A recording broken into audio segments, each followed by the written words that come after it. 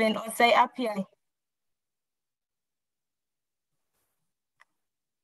If it's not here, I'll just pray, don't worry.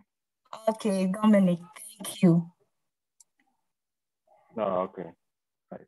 So should we be in the mode of prayer? Our Heavenly Father, we are so grateful to you for your grace and your mercy upon our lives, for you have been kind, good to us, and you have seen us through out this whole week, oh Lord. We give you praise, we adore your holy name.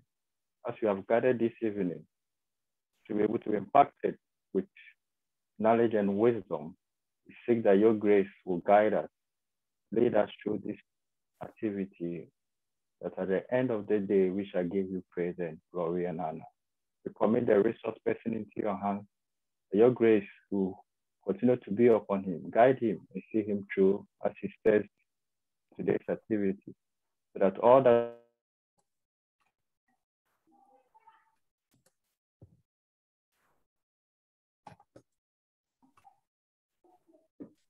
Hello? You miss me? Hello? Yeah, we can hear you. Can you hear me? Okay. But at the end of the day, we shall give you praise and honor. In Jesus' name we pray with thanksgiving. Amen. Amen. Amen. We call on our, thank you, Dominic. Thank you, Dominic.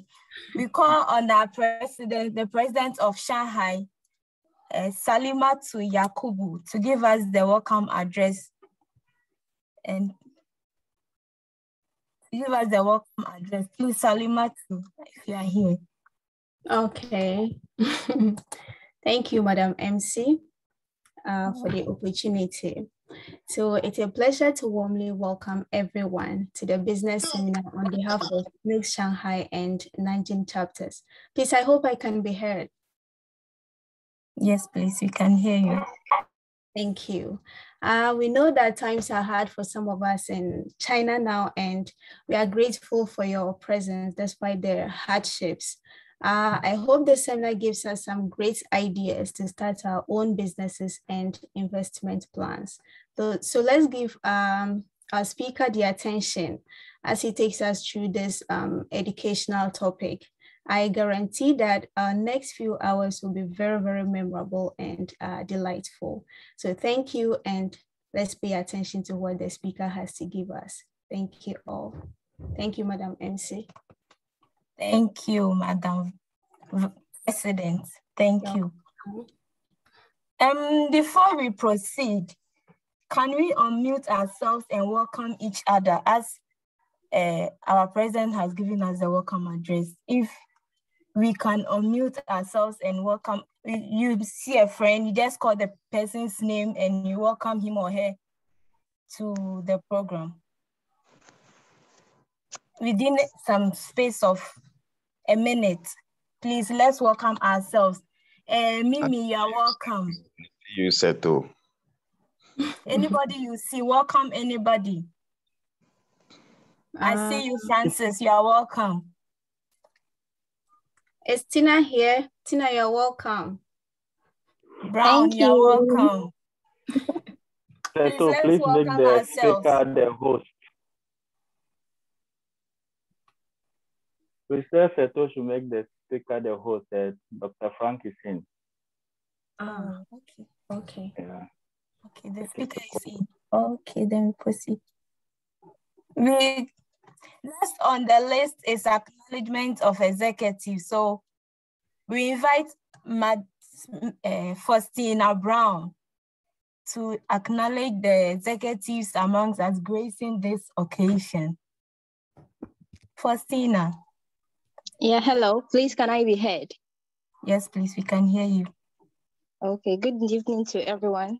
Please, I would like to acknowledge the executives that we have in our midst. For NUGS-Shanghai, we have the president in the person of Ms. Salimatu Yakubu. We also have Mr. Kwame Ampofo, who is the vice president. We have Mr. Ernest Wilson, who is the secretary for NUGS-Shanghai. Mr. Luis Kwejo Apia is the financial secretary, and we have Ms. Sandra, who is the WUCOM. So for NUGS Nanjing, we have Mr. Patrick Ejay, who is the president. We also have the vice president, who is Mr. Stephen Usei Apia. Ms. Amanda Seiju is the secretary, and we have Ms. Moj Novihoho is the financial secretary. We also have the organizer in the person of Mr. Anthony Yeboah. Ms. Rachel Pokua is the WUCOM, and I would also like to acknowledge the presence of Ms. Irene Koko, who is the national president, Mr. Selom Adade is the general secretary, and Mr. Seto Fujo, who is the organizer. I welcome everyone on this platform for joining us. Thank you very much. Thank you, Faustina Brown. Thank you. And also thank you for coming. Everybody who is here, all the attendees, thank you for coming. We start our program. Before we go into the main program, we also have in our midst the National Vice President, Mr. Thompson Enu Emmanuel. Please, you're welcome, as well as the other national executives.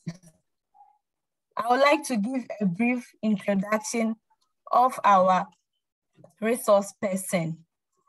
He is the person of Dr. Frank Boateng, and he is a chartered gold management accountant, a certified in qualitative risk management, a chartered manager and fellow of the Chartered Management Institute in the UK. He is a chartered professional administrator and chartered management consultant with the Chartered Institute of Administrators and Management Consultants of Ghana. He is a member of the Institute of Directors, Ghana.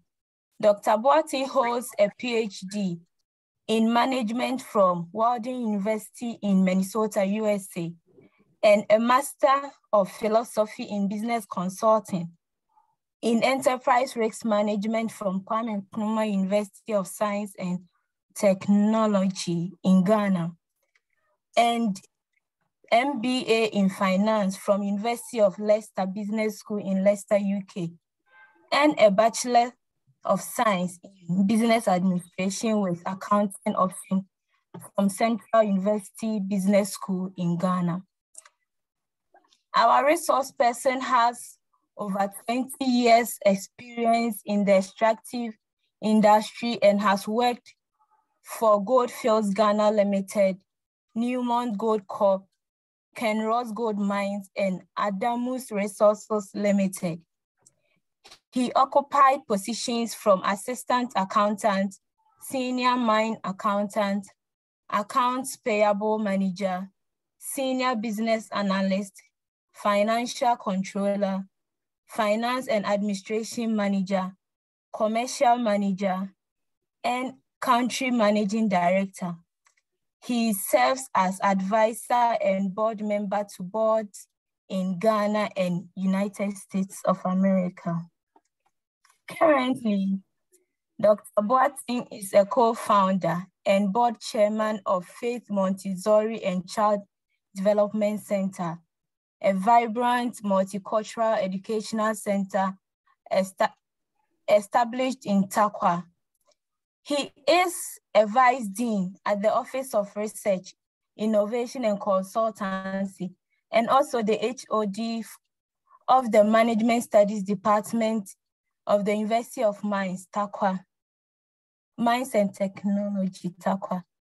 He is also a council member of the Institute of Directors, Ghana, board chairman and non-executive director of Cobra West Rural Bank Limited. And lastly, he is a director of Breakwaters Associates, a firm of chartered accountants located in Kumasi. As you can see all these credentials, our resource person is a renowned expert in management and finance as well. So without further ado, I welcome our resource person, Dr. Frank Boateng, to take the platform to educate us on how to manage, on how to start a business and also invest in our future financially. Mr. Boateng, sorry, Dr. Boateng,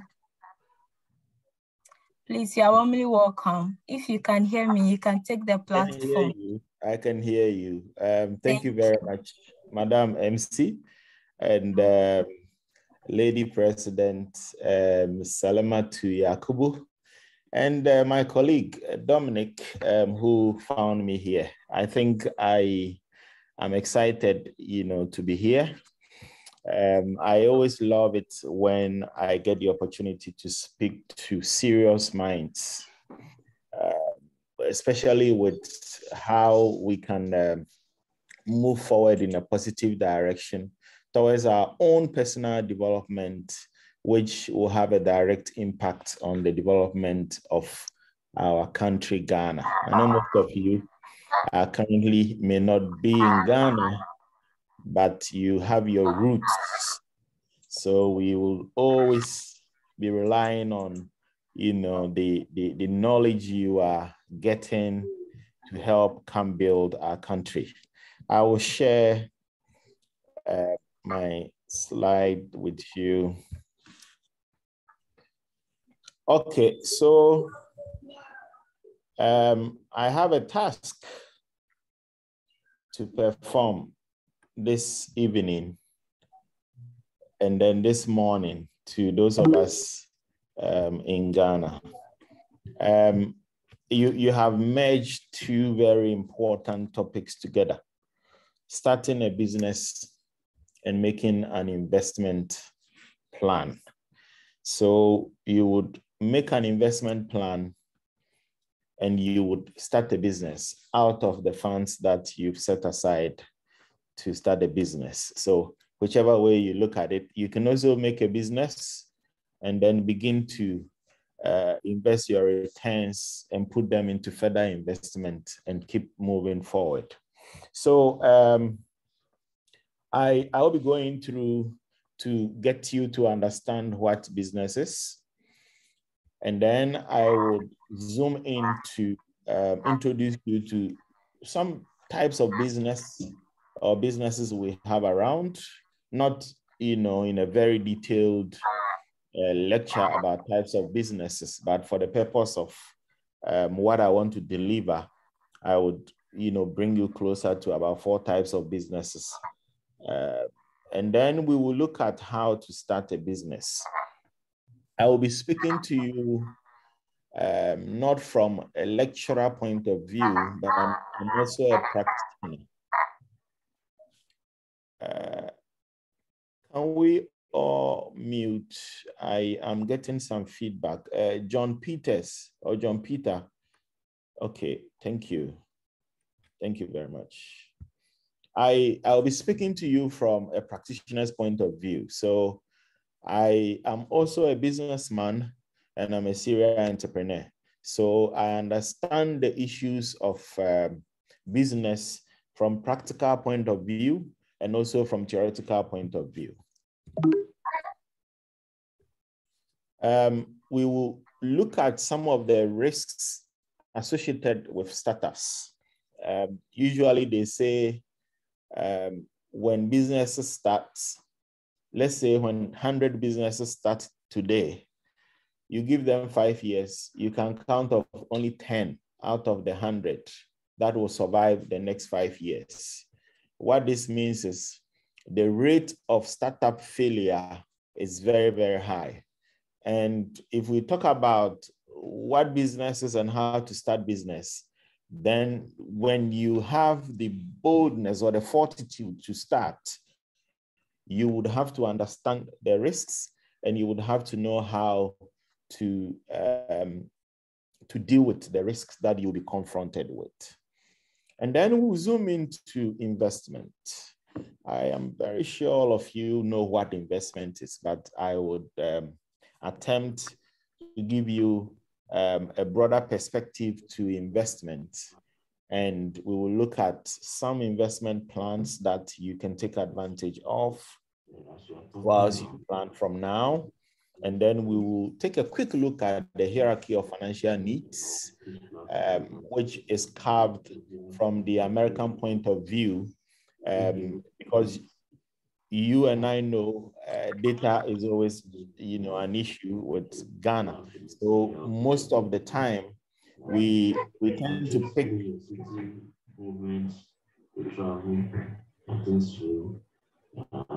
Madam MC. Please unmute yourself, please. Dominic or Madam President, what one of you can do is you can be muting people for us once you have the host right. When sometimes some of these things are done unconsciously. So if you see them, you can quickly help us with that so we can flow. Thank you very much. Okay, and then we'll look at retirement crisis. When I was researching and preparing, to come deliver this, I chanced on a retirement crisis, which is just a summary of a research done in South Africa. And they talked about some of the mistakes we do when we start to work. At what age should we begin to invest? And usually what age do we naturally think we have to invest? And how does that impact on our retirement and the future? So it's good that at this time you understand all this so that you'll be able to shape and mold the building blocks towards your own future as you begin to invest. And then we'll take some Q&As from you. Usually, I may not be able to give you everything, but from experience, both as a practitioner working, in the industry and moving to academia, I have seen so many things and I'll be able to talk about a lot of things. But most of the time, when you ask me questions, then I'll be able to give you very relevant examples that, will help you. So now, what is business? When we talk of business, we are saying that a business is an organization or enterprising entity engaged in basic commercial, industrial, or professional activities. So, for short, a business could be you selling mango. A business could be you picking people's trash from their homes. A business could be you providing professional services in the form of trying to help people to even settle in China, trying to help people to connect to people, helping people to access scholarships and other opportunities and charging them fees for all these services. You could classify all these as professional, services. Even setting yourself up to recruit students to come to China based on your experience and the opportunities you have. You link them to such opportunities and you could charge them fees for all these, services because they'll be deriving benefits from what you'll be doing to them. And all these, are business. So in a nutshell, you would have to make sure that any positive activity you would want to undertake, which complies with the laws of the country you're operating from. So if you're operating from China, you make sure that you are complying with Chinese laws, especially Chinese laws that concerns with setting up businesses and running businesses. If you come to Ghana, we will be looking at our Companies Act and all the supporting legislative instruments that works with that. Again, business can be for profit and it can also be for not for profit. When a business is for profit, then the purpose for which you set up that business is for you to make profit. So when you make losses and you think you are in business, you must revise your notes because you didn't set out to be a not-for-profit. The not-for-profit are businesses that are not originally set out to make profit. So for them, they deliver service and value to other people to benefit. And most of these could be social enterprises, it could be NGOs and other activities that also rely on funding for their operations. So you could set up a very beautiful social enterprise, and your goal is to serve humanity and mankind. And you should be able to attract funding, grants to fund your activities. By so doing, you could build up your own fees and other administrative charges that could be beneficial to you, but your focus is not for profit, and that is what you would want to be seen as. Now, if you look at the business module that I have grafted into this, you could see that we're talking about competence, we're talking about product, we're talking about partners and network, we're talking about marketing, we're talking about service, we're talking about management, target customers, cost distribution, and core values. When you set out to set up a business, these are the things that you should begin to think of. And don't forget that whatever you set out to do, it starts from an idea generation point. So the ideation point of view is where you are looking at. When I began, I started talking about certain services that you can provide. And mostly, this is where we have the difficulty. Most people are not able to creatively think in terms of what opportunities are available for them to establish business in, to provide services or products within that space. So what I'm leaving you here on this slide is that we must all begin to identify problems. If you want to set out and become a very successful business person, don't look out for what is glorious and what is flourishing. Look out for problems. Look out for the things that people are rejecting.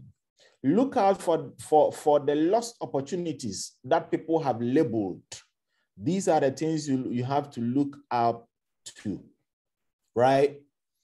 That is why when Dr. Joseph Siemens Japan, the Zoom Lion man, was doing his banking, and he identified a need that a lot of people are making more trash, and most of them will drop this trash in the trunk of their cars, and they will struggle to throw them away. He identified opportunities in the business of waste. And today, Zoom Lion is a very big story and a big opportunity that everybody is talking of. When Jeff Bezos was selling books, and he felt that books were the opportunity that he has grabbed, he was able to identify the fact that books can be read in a soft form. And how can we get into the space of not letting people buy hard books, but they will buy a software that will connect to soft copies of books, so they can buy on the internet and be able to read and keep reading more. And this is what has established Amazon today. That is the top business, in the world, and the owner, Jeff Bezos, being the top, entrepreneur with the biggest wealth, all over, the world. So we should always look at opportunities from the angle that nobody is looking at. We should look at these opportunities from problem angles. So let's say, you guys are in Shanghai, wherever you are, you have friends who have difficulty in even dealing with their groceries. You have friends who may have difficulties in doing their laundry.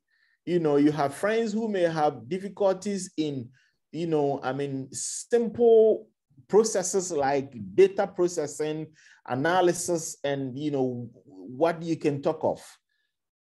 Just take advantage of these opportunities and make sure you make business within these angles. But let's not forget, let's always think and look at how we can create opportunities at the point that everybody is not, really looking at.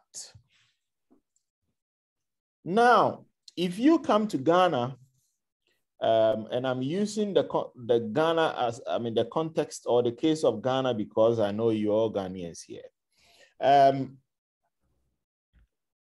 Businesses take its strength from the Ghana's Companies Act 179 of 1963, which was recently, not recently, in 2019, revised between 1963 and 2019. I think if I say recently, I am not out of place. So now we have Act 2019, Act 992, which defines the context of business and how businesses can be formed in Ghana, functions of directors, and every other aspect of business. So if you, from the context of that, we have certain types of businesses that we can consider. We have the limited liability company or companies. And if we talk about the limited liability, the word liability is cost, debt, okay? And then limited means, what you are holding or what you are expected to take. So if a company is a limited liability, what that means is in the case of winding off means when the company is liquidated or we are closing off the business, the cost associated with the business is limited to the directors of the business. It doesn't go beyond, okay? It does not go beyond. And if we even have a director who does not hold any guarantee to that limit, he doesn't have a problem, when the company is winding off. So that is that. And then we have the sole proprietorship, which we call the one-man business or the enterprise. So this business is owned by one person and he takes his decisions alone and he takes his liabilities, he takes his risks and everything involved with the business based on one person. It has its own advantages and it has its disadvantages. One of the advantages is that it helps in quick decision-making. So, unlike a limited liability company, which you would have directors of the businesses and you would want to go for board meetings to be able to take simple decisions, which of course it is not bad because the practice of corporate governance works well in these kind of companies. And corporate governance is all talking about the proper formation and the foundation and operations of businesses, where there is respect, where there is responsibility, and where there is transparency and accountability, from decision-making to expenditure and to being transparent, from taxes to all stakeholders that is associated with the business. Now, if it is a sole proprietorship, there is no such thing because decision is taken by the person who established the business and he owns the business and it is for him. So if he makes all his profit, he keeps all his money. The downside is that sometimes because they don't have any other persons to check them, control becomes an issue. And you would see that monies that are meant for further development of the business, he will use it to go and buy a Land Cruiser and ride in for everybody to see he has arrived. But if it is a limited liability with shareholders, with proper corporate governance structures and directors, you are dealing with budget. If you are not due for the Land Cruiser, you may be the person who started the business, but you can never have it because the business must come first. And there is separation, okay, between the owners of the business and the business itself. They are not the same persons. So for instance, if those of you who have been following the banking crisis in Ghana and then following the Capital Bank issue at the court, at Tuesien, at one point said, this is my own business. And if this is my own business, why and how can I steal from my own business? He was wrong. He, Atuesian, as a person, is different from Capital Bank as a business, though he started the business. Usually when you start a business, where you are being given liquidity support from Bank of Ghana, what this means is they have control over the business. Your shareholders have control over the business. And the fact that you started it does not mean it's your own company and you can milk it. So, I mean, I was just reading it this morning that the prosecutors are charging him that he took about 130 million Ghana cedi or so from, the bank onto himself and used it to establish another business, which is wrong. So let's understand that. Now, a sole proprietor does not have any of these. He can choose and pick and decide on what he intends to do. Now, let's look at cooperative. When we talk about cooperative, is where individuals with common interest come together, pool resources together, and they begin to lend these resources they have pulled together to support each other. So in Ghana, we will have the farmer cooperative.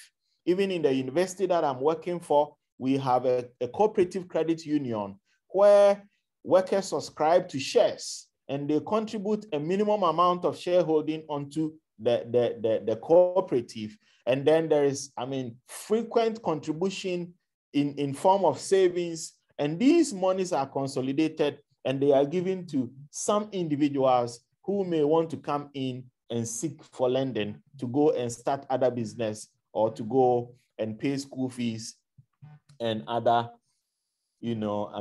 activities. That is cooperative. And you guys can also do that. You are together. You are doing few jobs here and there. You can pool resources together in a form of a cooperative, so long as you can be truthful to yourself and you can have a good structures with strong leadership to guide you to do this. You pool these resources from initial contributions to constant amounts that will go into the fund. And if you want to make any purchases or if you have any hustle to deal with, you could come in and borrow and then you will pay. So cooperative is extremely important. And this is also another form, of business. And then we have partnership. Partnership is an arrangement between two or more people. And partnerships can come in the form of equal contribution. So let's say if I come with you as partner and I put in 50% of the initial capital for the business, and you also put in 50% of the initial capital for the business, we are equal partners for the business. What this means is we will share profits that comes into the business equally, and we will share liabilities that comes into the business equally. So if we have losses, we share it equally, and we have gains, we share it equally. So you can also look at partnership. It goes beyond two persons. You can be 5 partners, and you can spread, the risk and the opportunities together and have everybody contributing to the quota in equal amounts so that you'll be able to pool resources to move things forward. Now, let's look at how to start a business. How to start a business. So you have now decided and you have moved beyond your ideation stage, where you now have some solid plans and ideas to come out with a product or, let's say, a service. Throughout the process of thinking through, there are certain key things that you should concentrate on. The first one is, what solution are you coming to provide? What solution are you coming to provide? And what problem are you coming to provide that solution for? Whether in the form of a service or a product. What is your work strategy? How do you intend to approach this?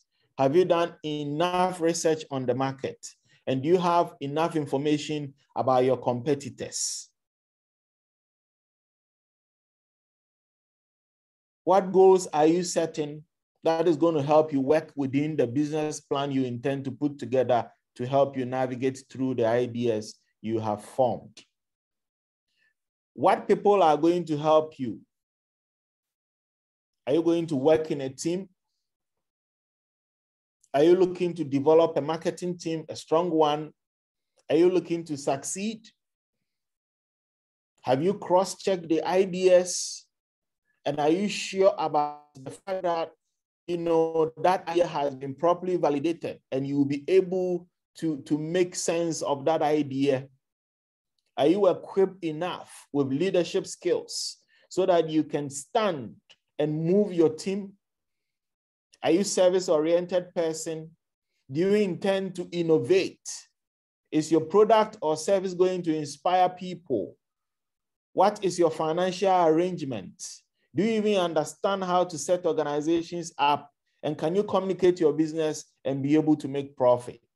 So these are words that you must always think through when you put in the plan after the ideation stage to enable you to start a business.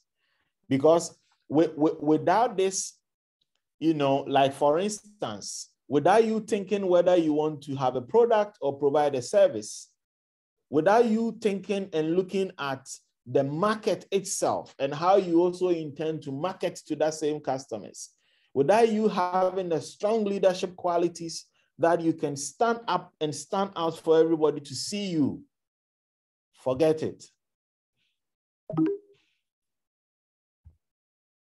Now, let's look at some of the risks. So they are saying that when you intend to start business, these are the things you must think of. And when you think about these, it makes you become extremely careful and you don't take hasty decisions that may land you into bigger troubles. They are saying that there is a possibility of you going bankrupt. And at least about 50% of people who start business go bankrupt. This is very interesting. And don't let this scare you because you know it now. Okay? Most people don't know. And when I started my intro, I told you that if about 100 business starts today, for the next 5 years, we would have just about 10 of those businesses operating. And these are some of the pitfalls. So there is a possibility of going bankrupt. And it's easy because you see, when you start a business, you are so motivated and fixated on the future. And sometimes you don't even think when you are pumping in the money. So think about that possibility. Know how you run your cash outflows and know how your cash inflows will work. Know how you have projected. Don't be in a rush. I will share an example with you, practical example. Somewhere in 2014, I was in Houston, Texas, and I sold an idea to some businessmen who bought into the idea. And the idea was for us to start a sachet water company. We're going to do sachet and bottling water, and we were going to do this with a different model from what, at that time, Bell Aqua had emerged as the second biggest water producer, apart from, how do you call it? There are bigger water in Ghana now, Boateng. And Special Ice was at the teething stages and they were coming. So when I sold this idea, our intention was to become a number 3 water producer in Ghana and to compete with the two major brands, which was Bell Aqua and Boateng at the time. I mean, it was a fantastic, idea. And then, the financiers threw in the necessary funding. When we were doing the business plan, and especially the cash flows, we estimated that when we start production, we'll produce, let's say, 1,000 bags of water. And we had assumed that all that 1,000 bags will be purchased in day one. So day two, we will produce 1,000, and 1,000 will be purchased in day two. So up to 7 days in the week, we would have produced 7,000. And we expect by Monday, equivalent in revenues of 7,000 products will be in our bank. And we have done other outflows from that projected income into payment of loans, payment of other commitments, electricity, and other things. Normally, that's what you would think and plan, because you expect that there are products and the products will be sold. And I am not saying this because we had not done enough research and outreach programs on the market. We had done that. We had gone on the grounds, we had registered distributors, and they were ready to pick our products to sell. And we followed all that strategy. But the question is, the water was new. Though we were doing adverts, we hadn't reached the visibility level that could give us the acceptance on the market, so the products could be sold.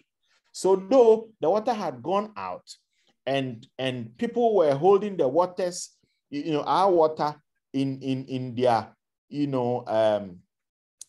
kiosks and restaurants and all that, when people come and you give them the water, they will say, oh, we don't know this water. Give us what we have been drinking already.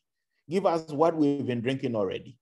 So projected 1,000 to be sold, we were selling just about 400. And definitely this will affect the cash inflows, revenues. And you already have laid out your outflows based on an expected 1,000 sold revenue. So you see how this will not reconcile. Some of these things could lead you into going bankrupt if you are not very careful. And if you don't understand what I am telling you now, because you will be a victim and you would think, you would even curse God for you starting a business and why should that idea come to your mind and all that. So if you understand the building blocks right from the beginning, you will be able to build a bigger model, because a lot of things happen when you start a business. You can go for 1 year and you are making losses. You are not even making a break even. So note this. 2, the risk of losing property or home. About 39% or percentage of people who start business, they lose their properties and it goes away. So for instance, you have used your house as a collateral to go for bank loan, to run this business, I am telling you, and you did not look at all the intricacies and issues that could reduce your expected cash inflows. What will happen is your projected outflows in terms of your debt servicing at the bank will be hampered. And when you do not settle the loans, the loan may go delinquent. And then the problem you face is that the bank may be coming after you.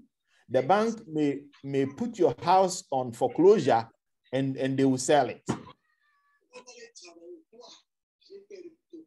So what it is you would have taken money for the business, But because you have not really planned well, the business is not giving you the needed inflows, so you will service your outflows and be able to have a seamless flow in running your business.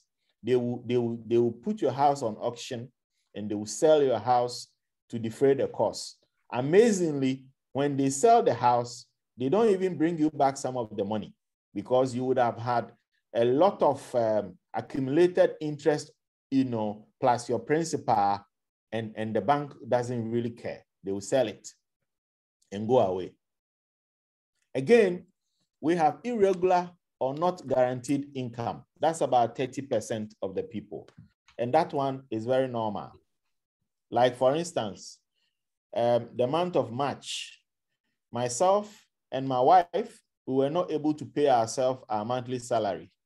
The reason is that, we had to go source for other funding to pay salary.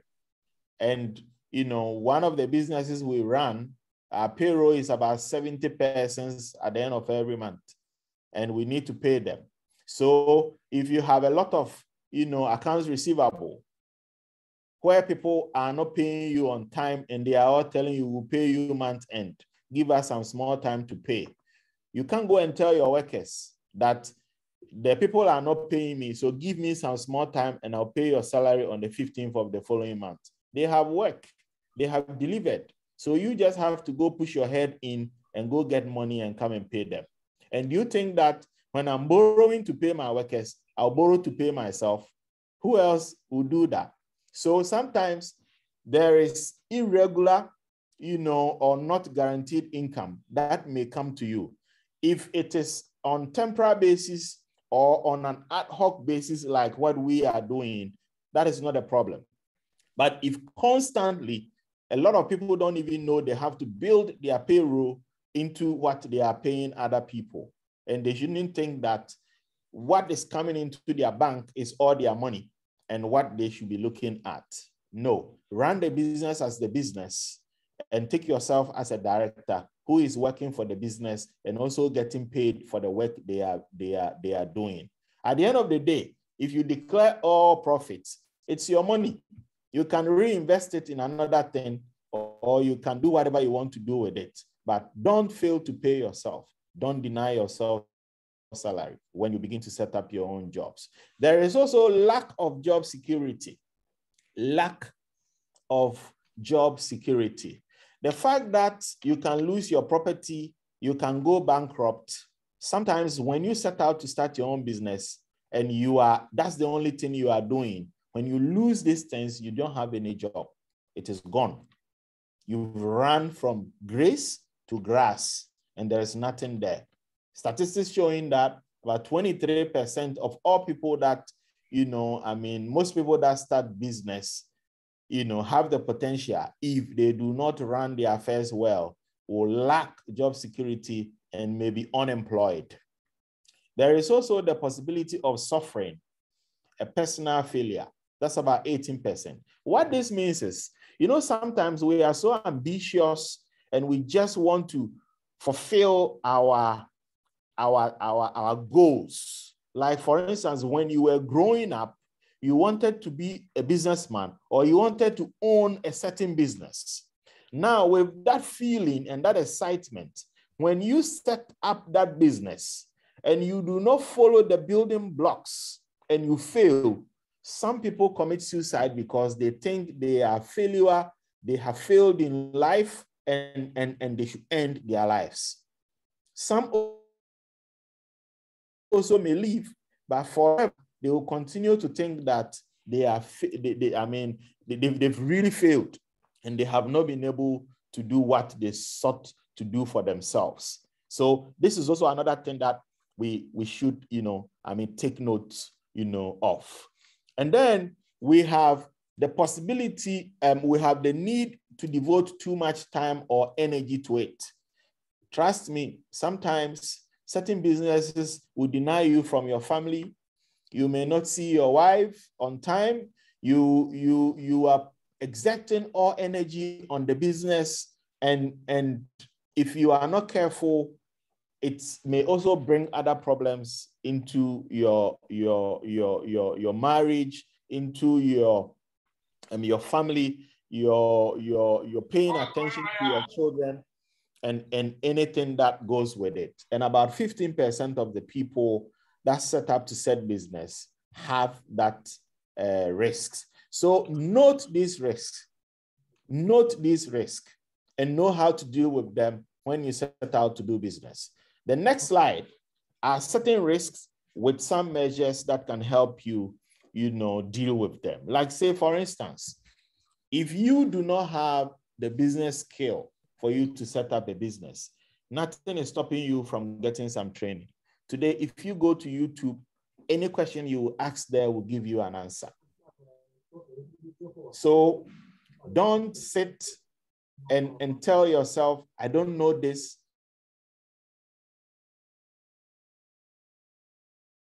Take a course, get on Coursera, get some advice from an expert. Go to an agency that can provide you that support, and you can come back strong with knowledge and move yourself forward.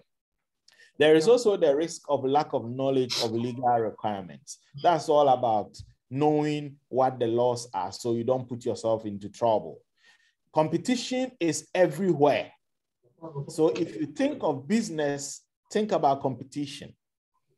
Monitor decisions, take actions, that will help you deal with your rivals positively. Okay?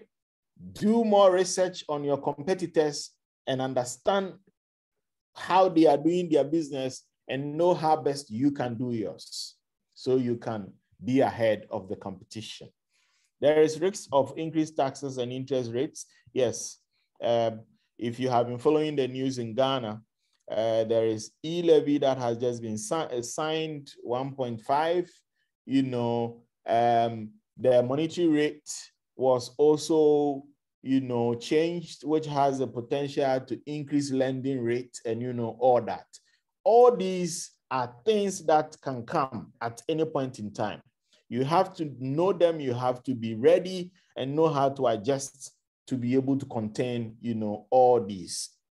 We also have changes in consumer taste. Yes, of course. I mean, if you do sobolo and I drink every day and I'm your customer, be clever and think that one day I may not drink just the sobolo. So somebody may do sobolo and some peanuts as a complimentary, service item. I may have to go for that, and leave just your sobolo.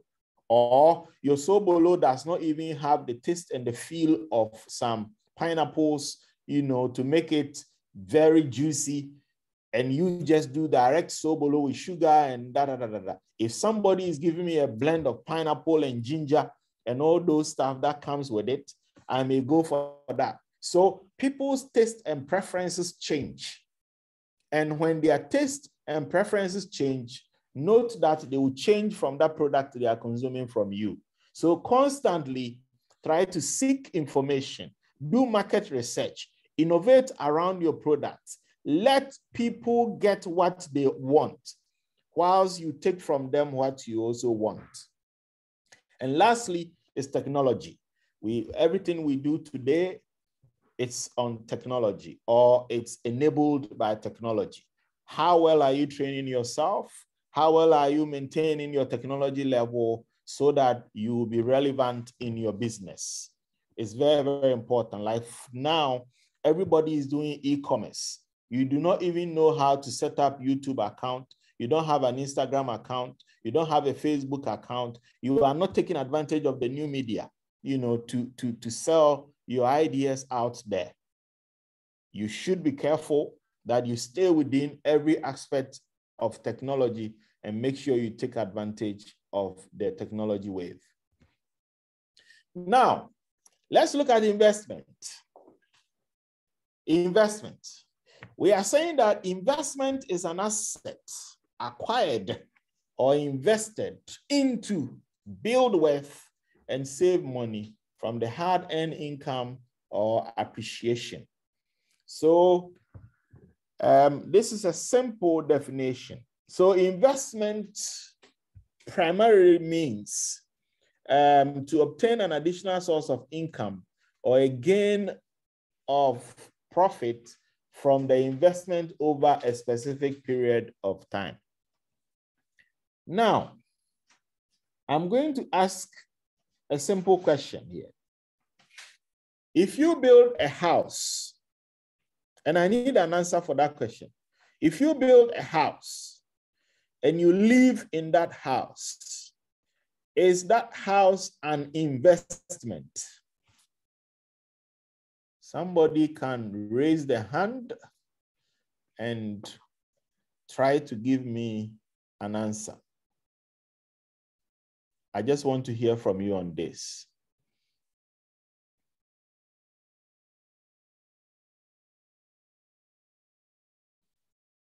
Oh, nobody is speaking. Oh, you guys are not there. Okay. We are here. We are we are listening. trying to think about it. May I answer? Yes, please, you can. For me, I think it's not an investment. It becomes an investment when you rent it out. Okay, that is the answer I'm looking for.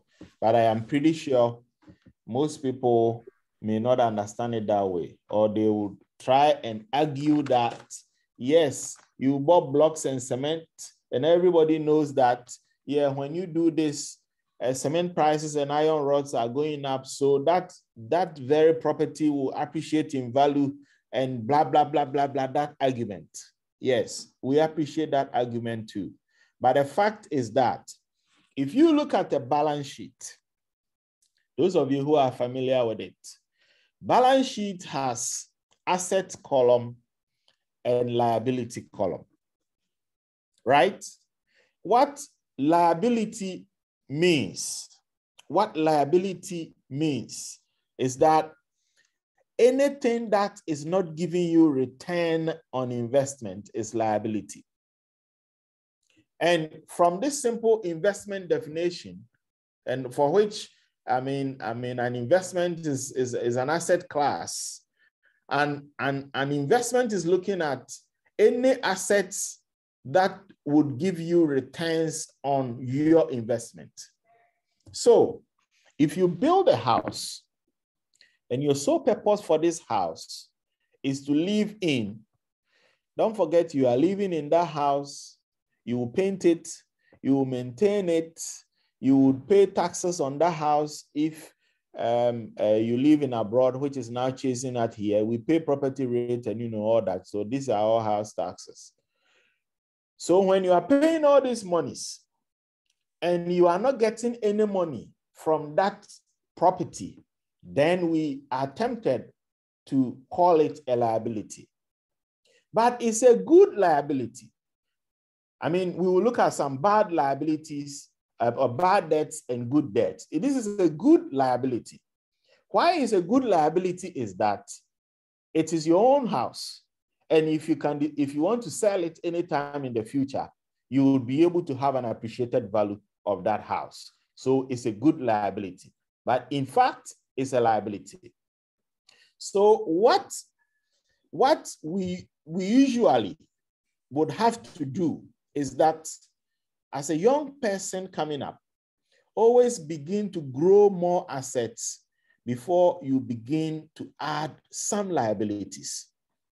So if you have noticed, the most serious businessmen who truly understand these principles, they won't start out their business instantly by buying cars, especially private cars.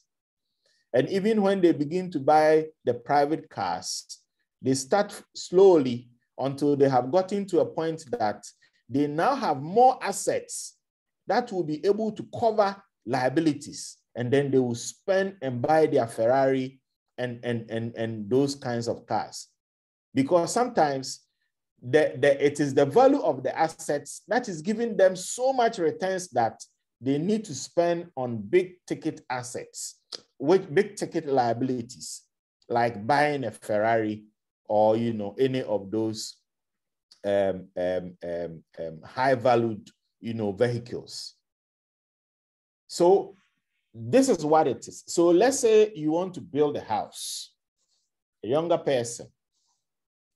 Don't build your dream house when you are building just your first house.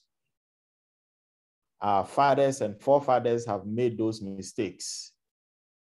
They build a house such that it is not even convertible when it becomes necessary for it to be rented.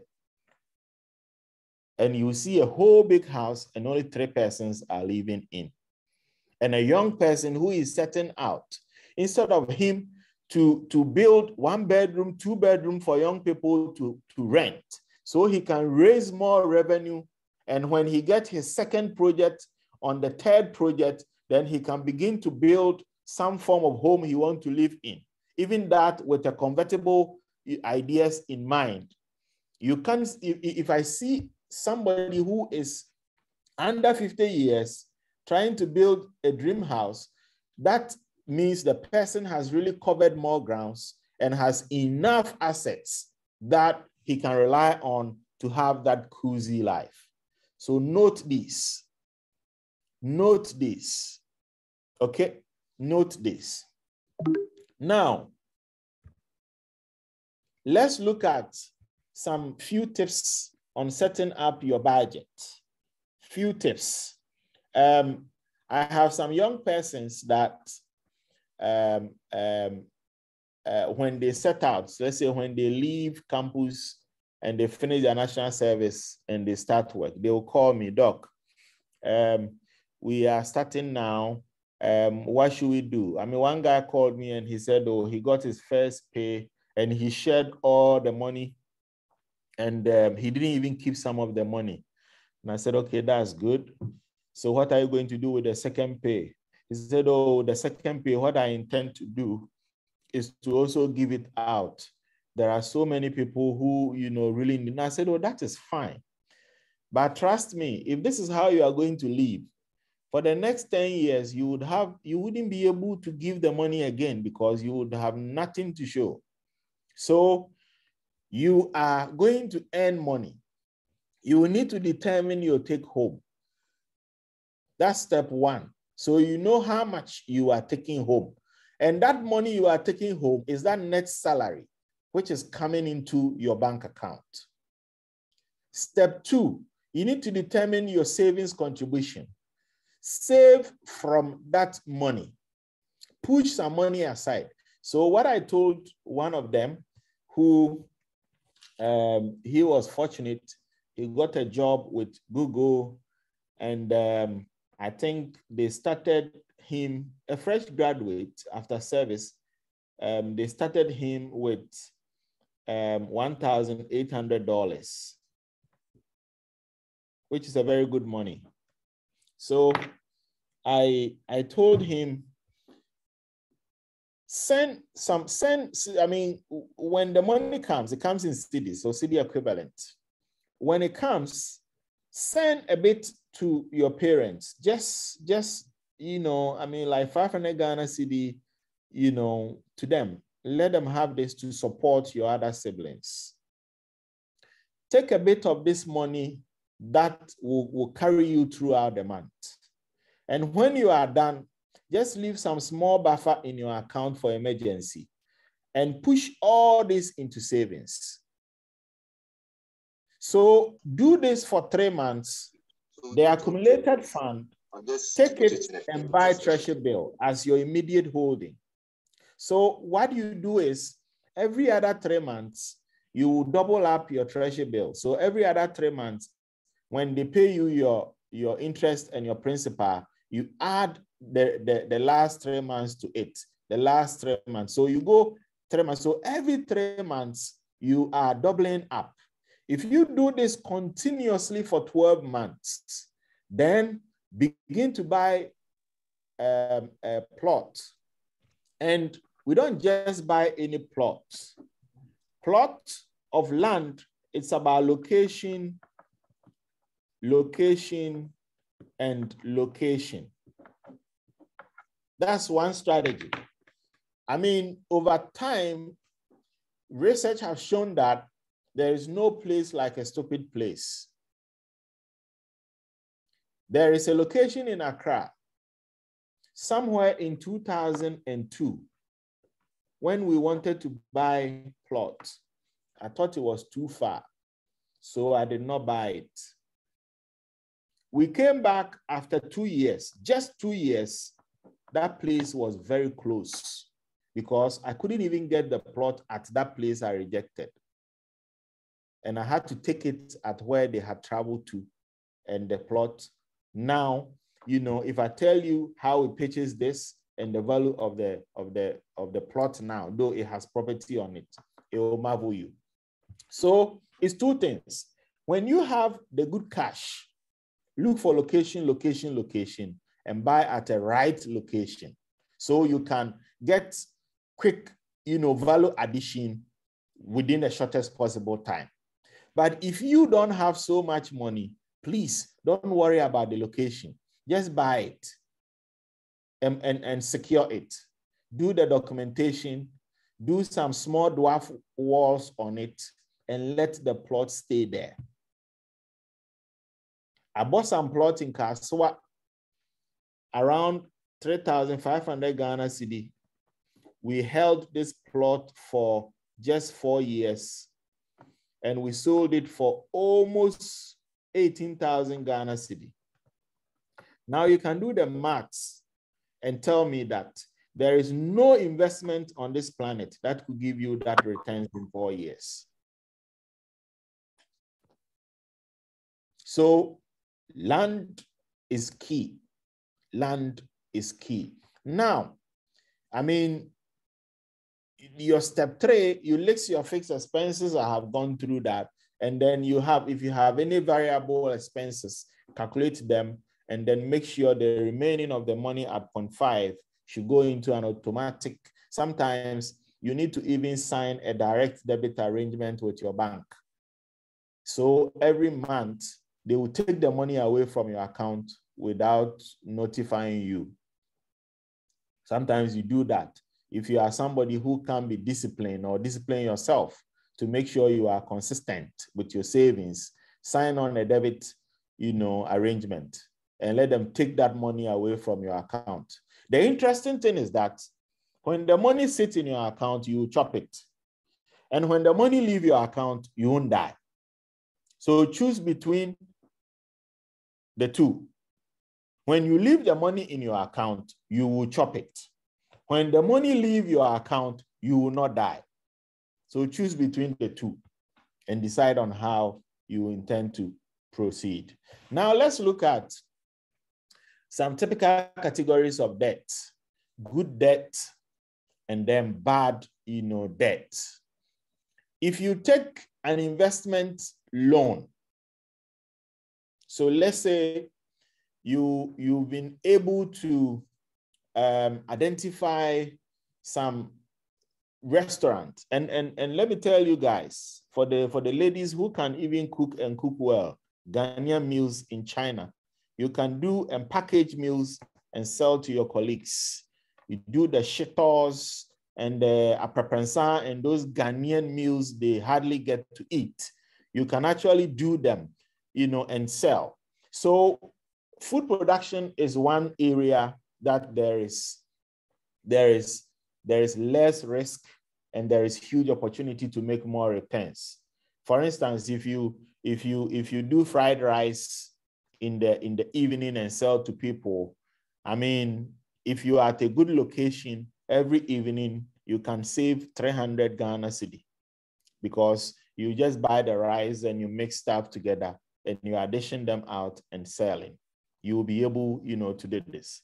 I had a friend who was or is a medical doctor, and then she decided that she'll go into food production. So she picked up loan and decided to site food joints at popular bus stops in Kumasi. So what she did was she looked out for young ladies who had just graduated from the Polytechnic with their catering /1/2, and she positioned each of them at the 4 joints that she had established.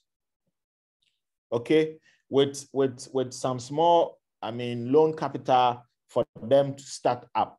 And these people were just there in their cages selling, fried rice and stuff in the evenings to people, right? At some point, the returns she was getting from the investment every month was more than the salary she was earning as a medical doctor. And this is how we should begin to think. She's a medical doctor, she's not a caterer. So sometimes it is not only when you are in that field that you can get into that space and be able to make good business and good money out of it. No, sometimes even the fact that you love food, you can get into the food value chain and be able to make monies out of it. So if she had taken investment loan into food production, you would call it not a bad debt. It's a good debt. So investment loans are good debts. If you take a loan to buy home loans, they are good debts. If you take mortgages, they are good debts. The reason is that the value of the house will always appreciate.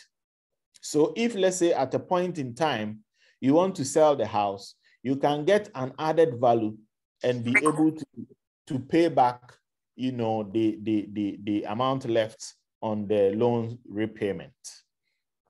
Business loan, just as I explained the investment loan, but then typically with the investment loan, you are taking it to put into securitized ventures, which will give you specific returns.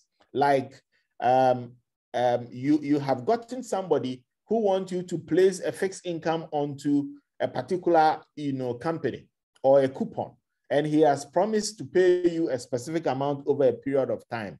Once you measure the returns on that investment, and it is over and above what you are expected to pay at the end of your contracted period from securing that facility, it will not be a bad investment loans for you. And then a business loan would situate for my friend who invested in the food production.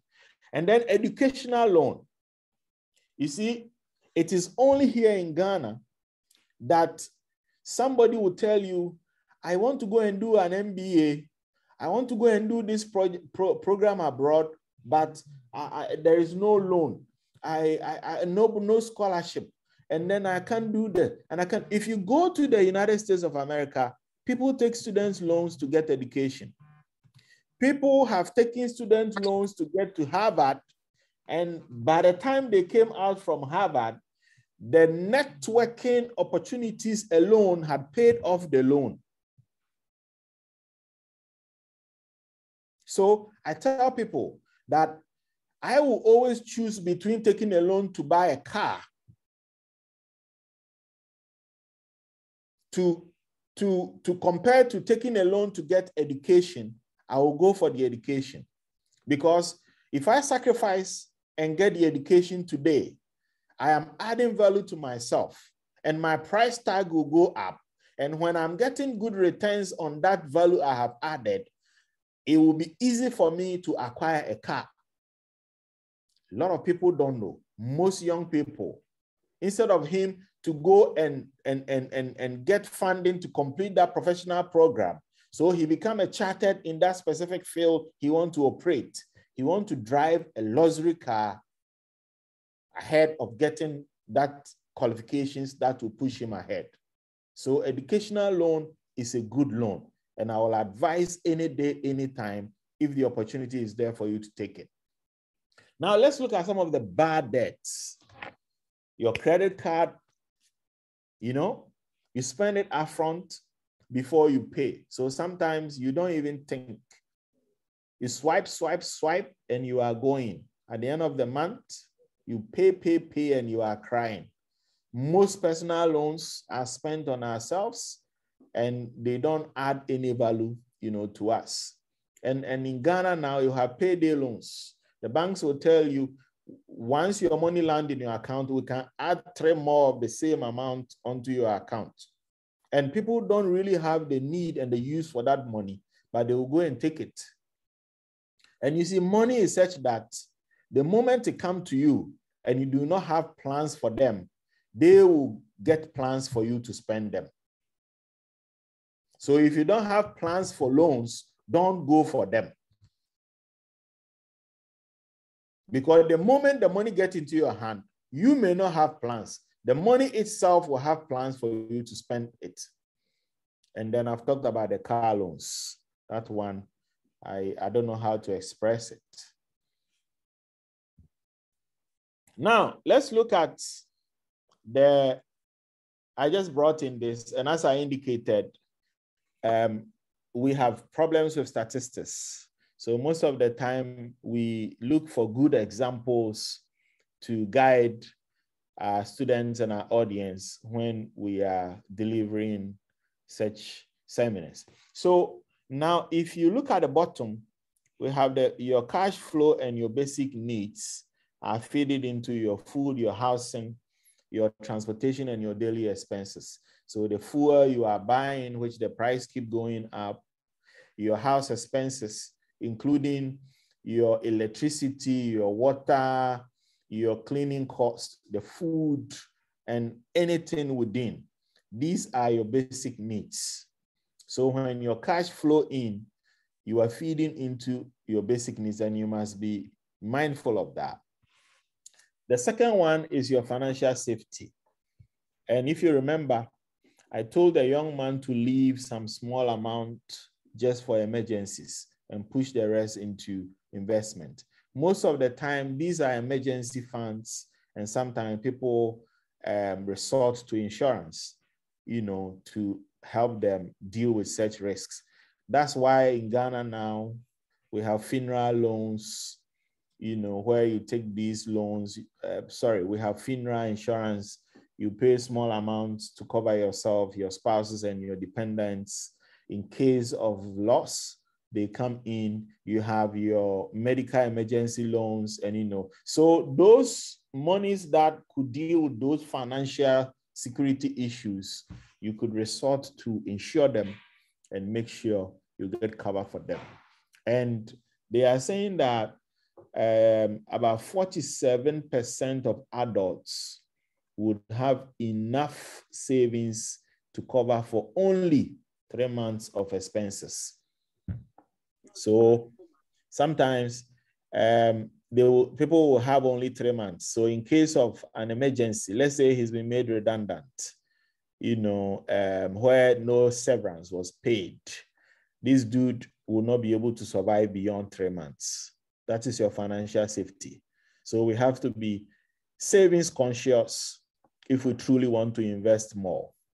And then if you move to wealth accumulation or accumulating wealth, it is at this point that you are building investment portfolios where you are going to invest your monies, your treasury bills, your short-term, your call accounts, your real estate contributions, and all that. You're also looking into your savings for retirement. So if you have a provident fund or a tier 3, you are constantly paying, and you have also created your own tier 4 for yourself, where you are, making like the EcoBank E Fund and all this. You're pushing monies into them, to make sure that when the right time comes, you would have enough money to fall on. And then you're also paying down your debts, which means if you had already secured a mortgage, you are paying down the debt on the mortgage on a slower basis. So that's how the wealth accumulation point is. And then when you want to truly have financial freedom, you are looking at where you have a long-term care. Your retirement savings has kicked in. You have educated your children very well. They have not become liabilities unto you. And you are able to take vacations. Yes, you are able to travel around the world. We don't do that a lot in Ghana. Only very few people are on retirement, and you see them. The last time I went to Disney, I saw older people more than younger people. And then I asked a question and they told me that these are all pensioners and this is how they are enjoying their pension. So they have come to Disney, and I'm told most of them even retire, you know, and relocate close to Disney. They get to Florida. So this is how you truly want to say you have financial freedom, because you've taken time to invest. And statistically, they say only 29% of Americans over 50 years feel very prepared for retirement, or those who are able to have this financial freedom. And then the last one on the financial need hierarchy is legacy. Now, based on the solid foundations you have laid, you can now look at estate planning. You can now have tax planning, and you have businesses that people will be succeeding you to continue with that business. And then this is where we call you build legacy. The man has built properties. The man has planned every aspect of his life very well. That lady has established the businesses and is going to pass on that to another generation, you know, to move on, because you laid a solid foundation and you have left a very good legacy. Now we look at the last slide, which I got it from South Africa. That is the retirement crisis. You see, with this retirement crisis, it is looking at mistakes we make whilst we are working and the realities that stare at us. So statistically, they are saying that about 56% of the people start savings at the age 28, whilst the recommended age for savings is 23. I am begging you, if you are more than 23 years and you haven't kicked in your savings gear, then you are getting late. But it's better late than never. On average, about 7% of people invest only 15% of their salary. I mean, how do you call it? Salary every year. Whilst 15% is needed. So, I mean, whatever you are earning, try as much as possible to push 15% into savings. You can do better than that, but minimum of 15% of whatever you are earning, you must push that into savings, accumulate them, and lift it into better investment for better returns. It is indicated that about 7% is what people keep away. And then 62% of the people don't reinvest their retirement savings. So what it means is they think the monies are not accumulated enough. So they leave it, you know, in their holding account, and the money sits there. And then about 90%, they don't even relook at retirement savings after they have initially signed them up. So if you sign up, let's say the EPAC, the M Fund, all your EcoBank staff and all your data bank staff and all that, when you sign them up, make sure you always go back and adjust it forward. Just as your salaries are increasing, you also increase what you are contributing for retirement. Most of the people don't do it. When they start a job and they sign up that thing, it's been there and it is just there. So you always follow up and make sure you have the right information and you have the right monies and they are in the right portfolio mix for you. About 38% of the people get professional advice. The rest do not get any professional advice. They will not even attend seminars like this, you know, I mean, for knowledge. So it is always important that we seek out the things that we don't know. Just as the Bible says, lack of knowledge, my people will perish. So we should always seek knowledge and make sure we use the knowledge to our, advantage. So the mistakes and the realities on the right side is what is staring at you right now. And if you look at the bottom, it tells you what you need to retire comfortably with.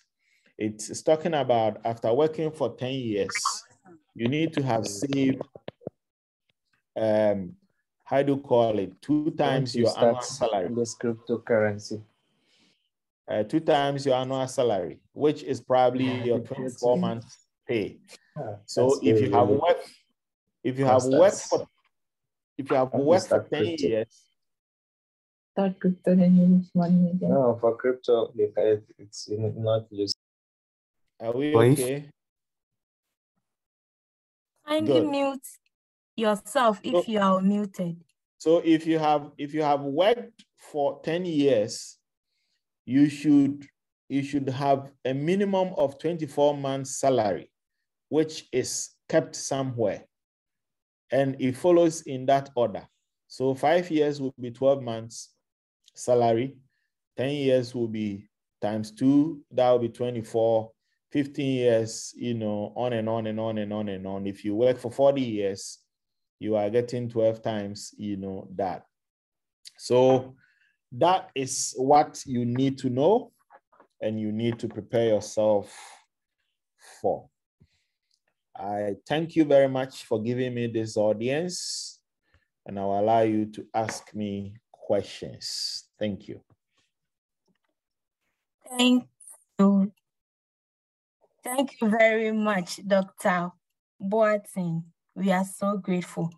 Wow, that's a lot of wisdom on how to go about our finances and how to plan our future.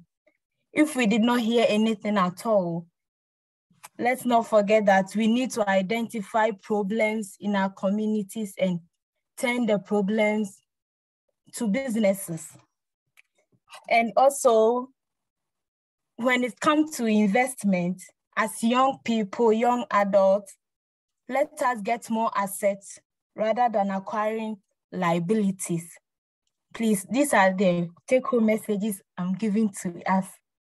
Let us acquire more assets before acquiring liabilities. Thank you once again, Dr. Frank. Please, if you have any question, kindly raise up your hand and let's ask him, our resource person. He's ready to answer every question that's bothering you. Is there anyone with a question? Can you raise up your hand?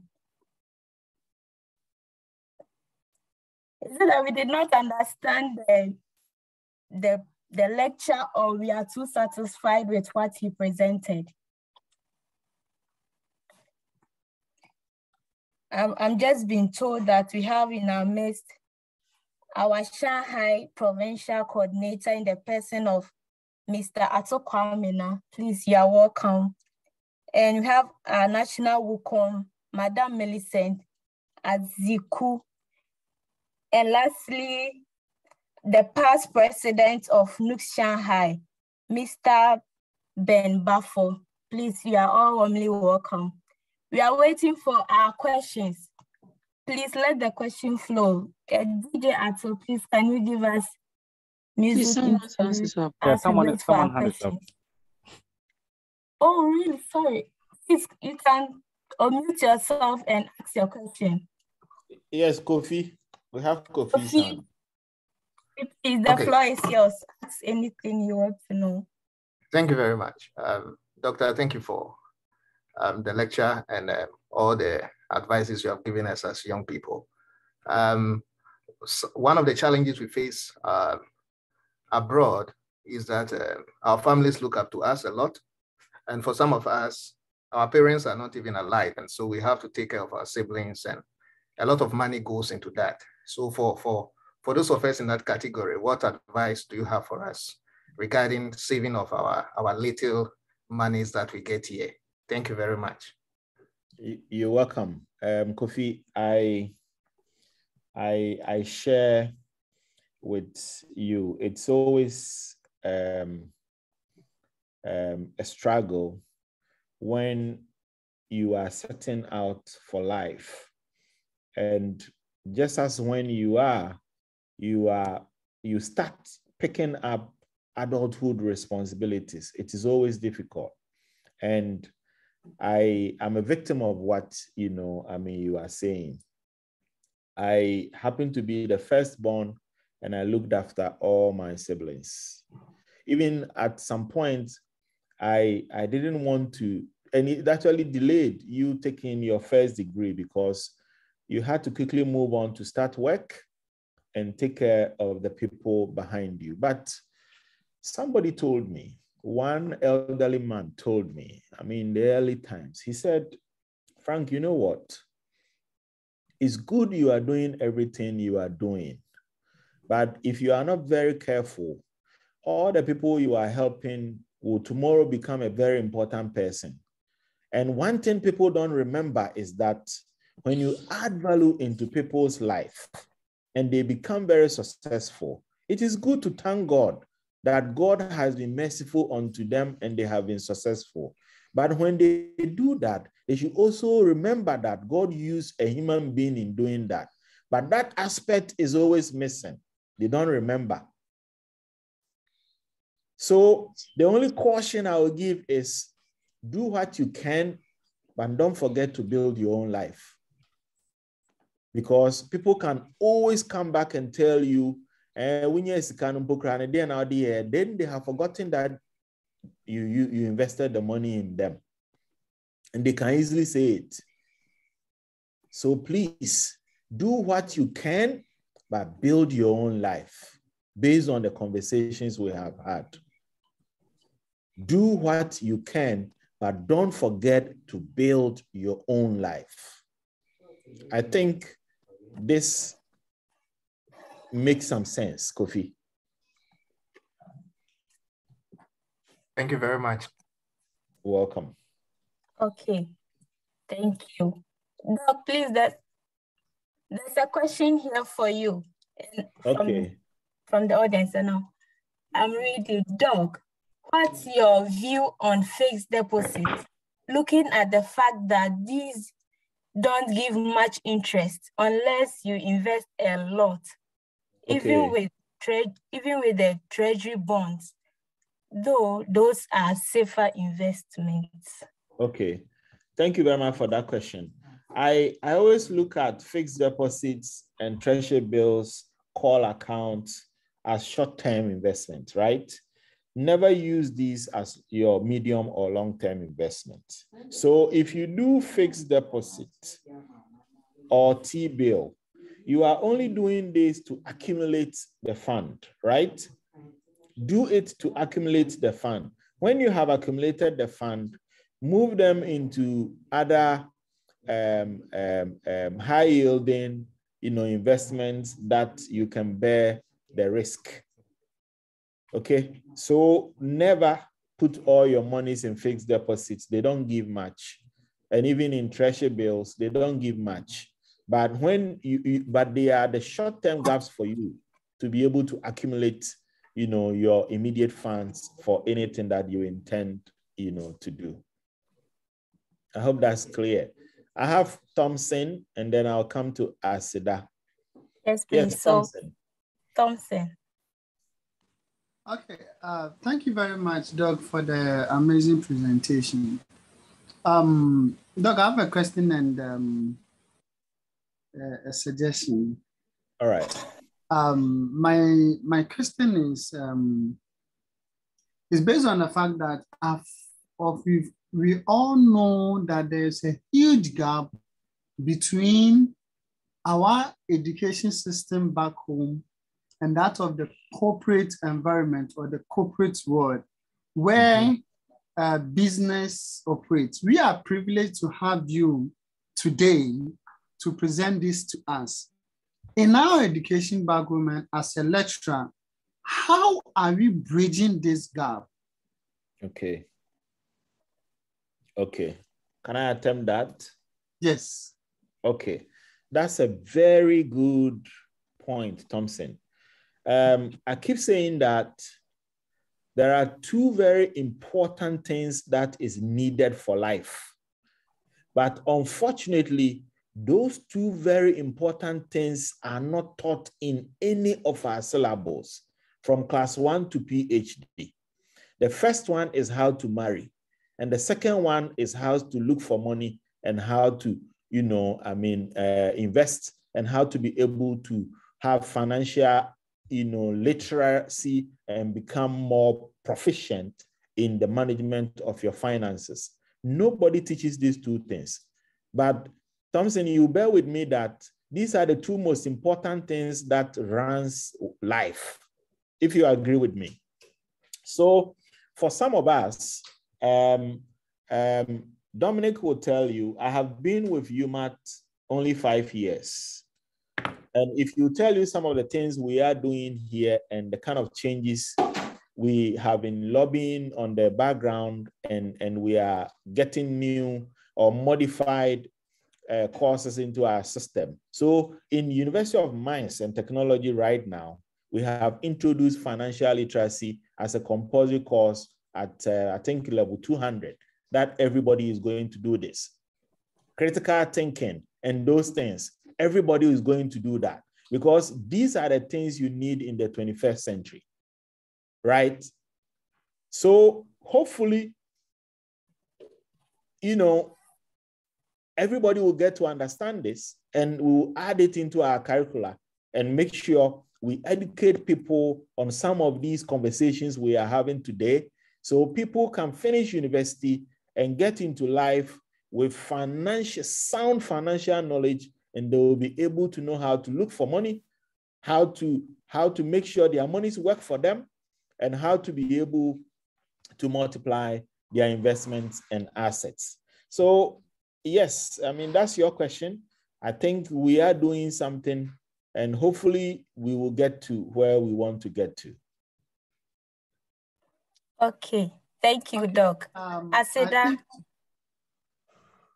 I think Thompson is coming back again. Let's hear Thompson and we'll go to Aseda. Sorry, Thompson. Okay, so that's my question and my suggestion. I don't know how feasible it is, but I think everywhere in the world, we study too much during our undergraduate.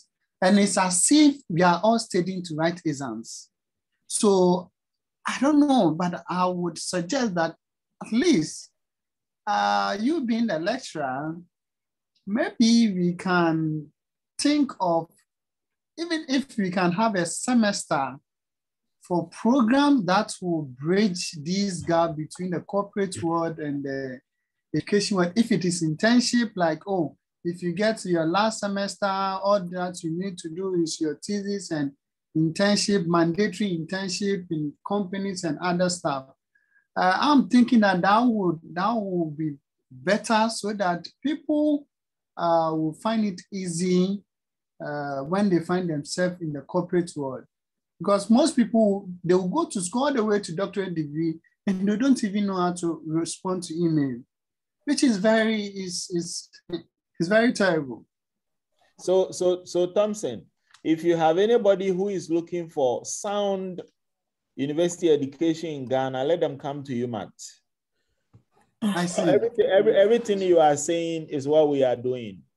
Mandatory internships. We are even doing, we call it practical engineering. We are just starting that, where people need to go to the fitting shops and go and learn how to use their hand to do practical stuff. Because people finish electrical engineering and sometimes they don't even know how to use the meter, to take voltage and, a whole lot of stuff, but they can calculate anything you want. So if you are looking for a holistic engineering education, come to University of Mines and Technology. Tell everybody you know in Ghana. That is what we are doing. Thank you. Okay. Welcome. Thanks. UMAT. Hello, Asida. Okay. Asida. Hello, Doc. Hello. Hi. Yeah, we can hear you. Please proceed. Okay, Doc, thank you very much for your time and your suggestion.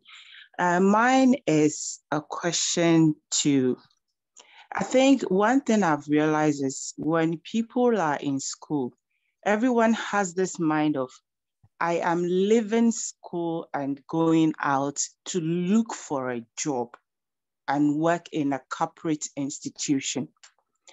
My question is, Doc, how best can you advise those of us, some of us, who wouldn't want to leave school or who will want to start something on their own, be risk takers? You know, Doc, when it comes to investment, like you said, we have short-term, medium-term, and long-term. And it's always those who can risk that goes into long-term investment. And one thing I've realized about us as Ghanaians is about most people fear to invest in shares because they see it as a risk and they don't want to go into that aspect of investment. So what advice can you give to those who are not going into the formal sector, but the informal sector? They want to start something for themselves. Okay. I think what they can do to be able to create a good future for themselves when it comes to investment. Okay, thank you. I mean, your questions are in two. I'll pick it from those who want to start something by themselves and those who want to invest and shares a bit that you mentioned. Now, look, we actually want people to begin to create businesses and create opportunities for themselves and other people. And, you know, if you come to my entrepreneurship class, this is what I preach. I wish that about 50% of the people we are graduating will not finish national service and they will write applications and walk around looking for jobs. But I wish that the skill that they have learned, the knowledge they have had, they will be able to start something.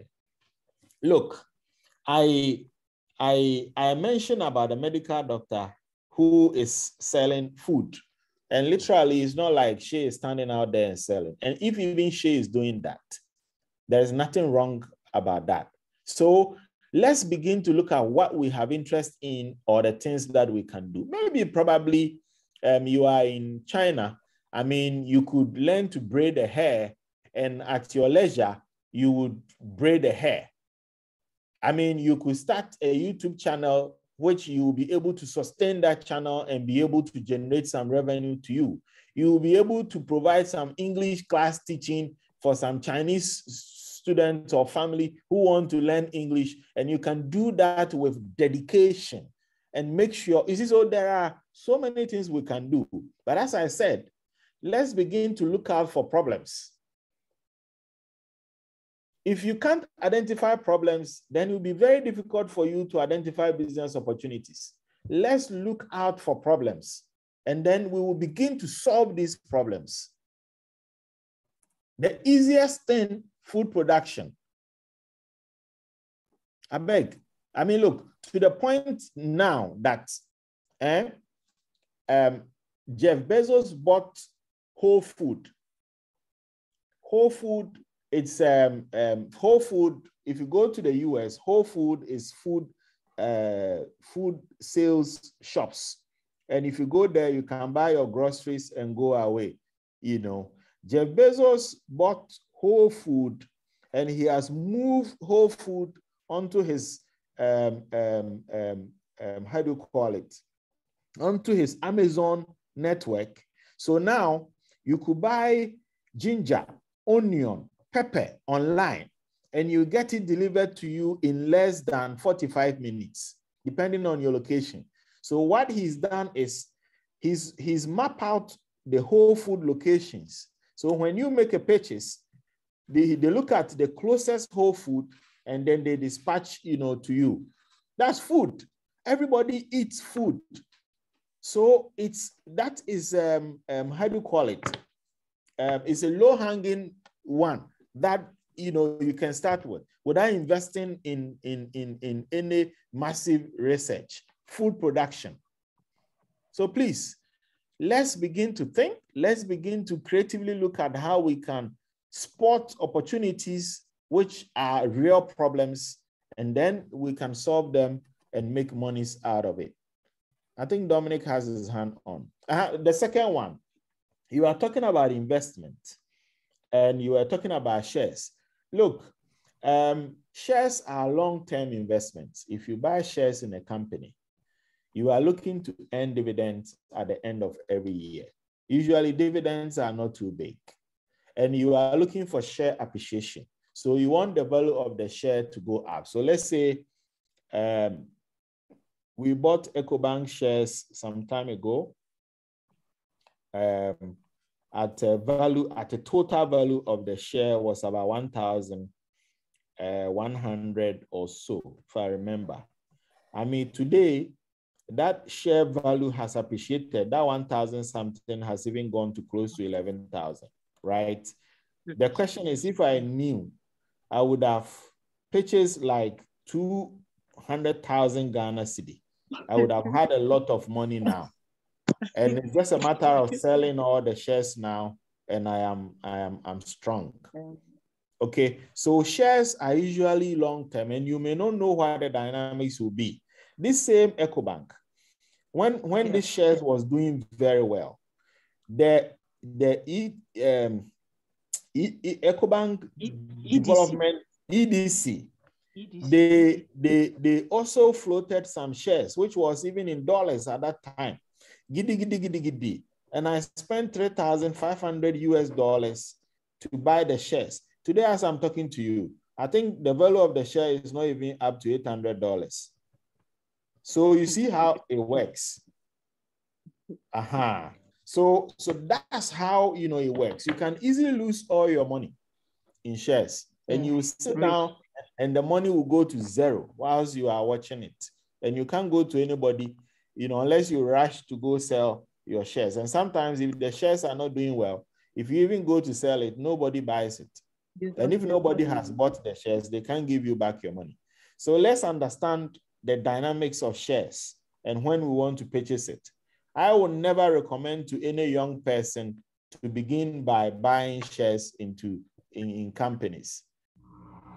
That is not something I'll recommend for, but in your middle year that you think you are doing well in so many other aspects and you want to diversify your risk, you can push some monies into shares on a smaller basis and see how they trend. Let's take Dominic. I think we see Thompson again, and then we'll take Sam. Okay, Doc. Thank you very much for your presentation. So as you said, you will not advise the young ones buying shares. So I want to see which investment package, as at now in Ghana, will be favorable for the young ones. Okay, so just as I said, begin to accumulate your fund. So let's say at the end of every month, make sure that minimum of 15% is pushed into investment. And it's minimum. You can do 50% or 80%. If you don't have a lot of responsibility, save more money because you don't know when the responsibilities will start, right? So if you are doing beyond the 15% minimum, accumulate those funds. And when they get to an appreciable amount, get into treasury bill as the medium, short to medium, and then when they are up enough that you could get a land, that is where I would tell you to go purchase and make sure you get the right documentation. I mean, research have shown, and I have in my delivery, I gave my personal examples, and another low-hanging fruit activity you can go in is farming now. especially livestock. A lot of people are chewing a lot of pork these days. And people who are rearing pork are really making good monies, because every Friday, every joint is selling, yam and pork. So imagine you have your yam farm and you have your pork farm, your pig farm. Are you guys there? Yes, please, we are here. Yes. So Dominic, look at these opportunities as well, and trust me, I mean, you will not throw the money away. Okay. Thompson is back again. Yeah, Thompson is back. Yeah. Oh, okay.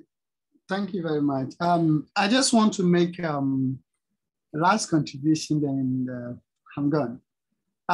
When Doc, you were talking, you made mention of, you cited the example of, for instance, those of us in China, like if you know you can cook well, you can even cook some of the local food and sell. It is a very great idea. But to some of us who are going to start new business and other stuff, what I've learned is that let us not focus much on making money out of business, but rather impacting life first. If you look at impacting life, money will come later. So, for instance, this food thing, if you look at, okay, how best can I impact someone's life in terms of me selling this local food? That is when you realize that, oh, NUGS-CHINA organizes programs, and in these programs, they share food. So in order to impact or to contribute to NUGS-CHINA, I can talk to them and be like, you know what, I can cook very well, or I do this thing. Hence, I can help you do this. In this, you have not even discussed about money, but money will definitely come. So the point here is that if you are going to set up a business, look at the problem and look at the solution that will impact the life of people. And trust me, that one will need you a lot of money. Hence, don't focus too much about money. Mind you, Thompson, that's a good point. I think you're really looking at adding value and let the value addition that people will benefit should supersede your financial interest. So don't focus too much on money when you are starting business. That's the point you want to make. But that also does not mean you are going to work for free, or you are going to use your money to go buy the ingredients and you will come and supply, China NUGS for them to eat for free. You are not an NGO unless you set yourself up to be one.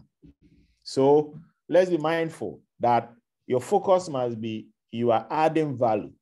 So if even it's food you are creating, you want people to get the best of the food with right nutrition, and you are doing it very well, and you are charging competitively.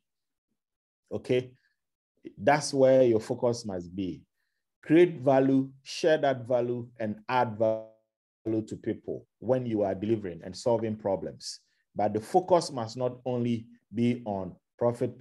I think that's what Thompson, want to say. But he's not saying go and work for free. If you do that, you are an NGO. Let us know, and we'll call you to come and cook for us for free. Okay, I think Sam, and they will take Eben, and we'll be wrapping it up, I guess. Hello, Sam. Okay, if Sam is not ready, we can take Eben. Yes. Yeah, Eben, good you evening. can ask the question. Okay, good evening.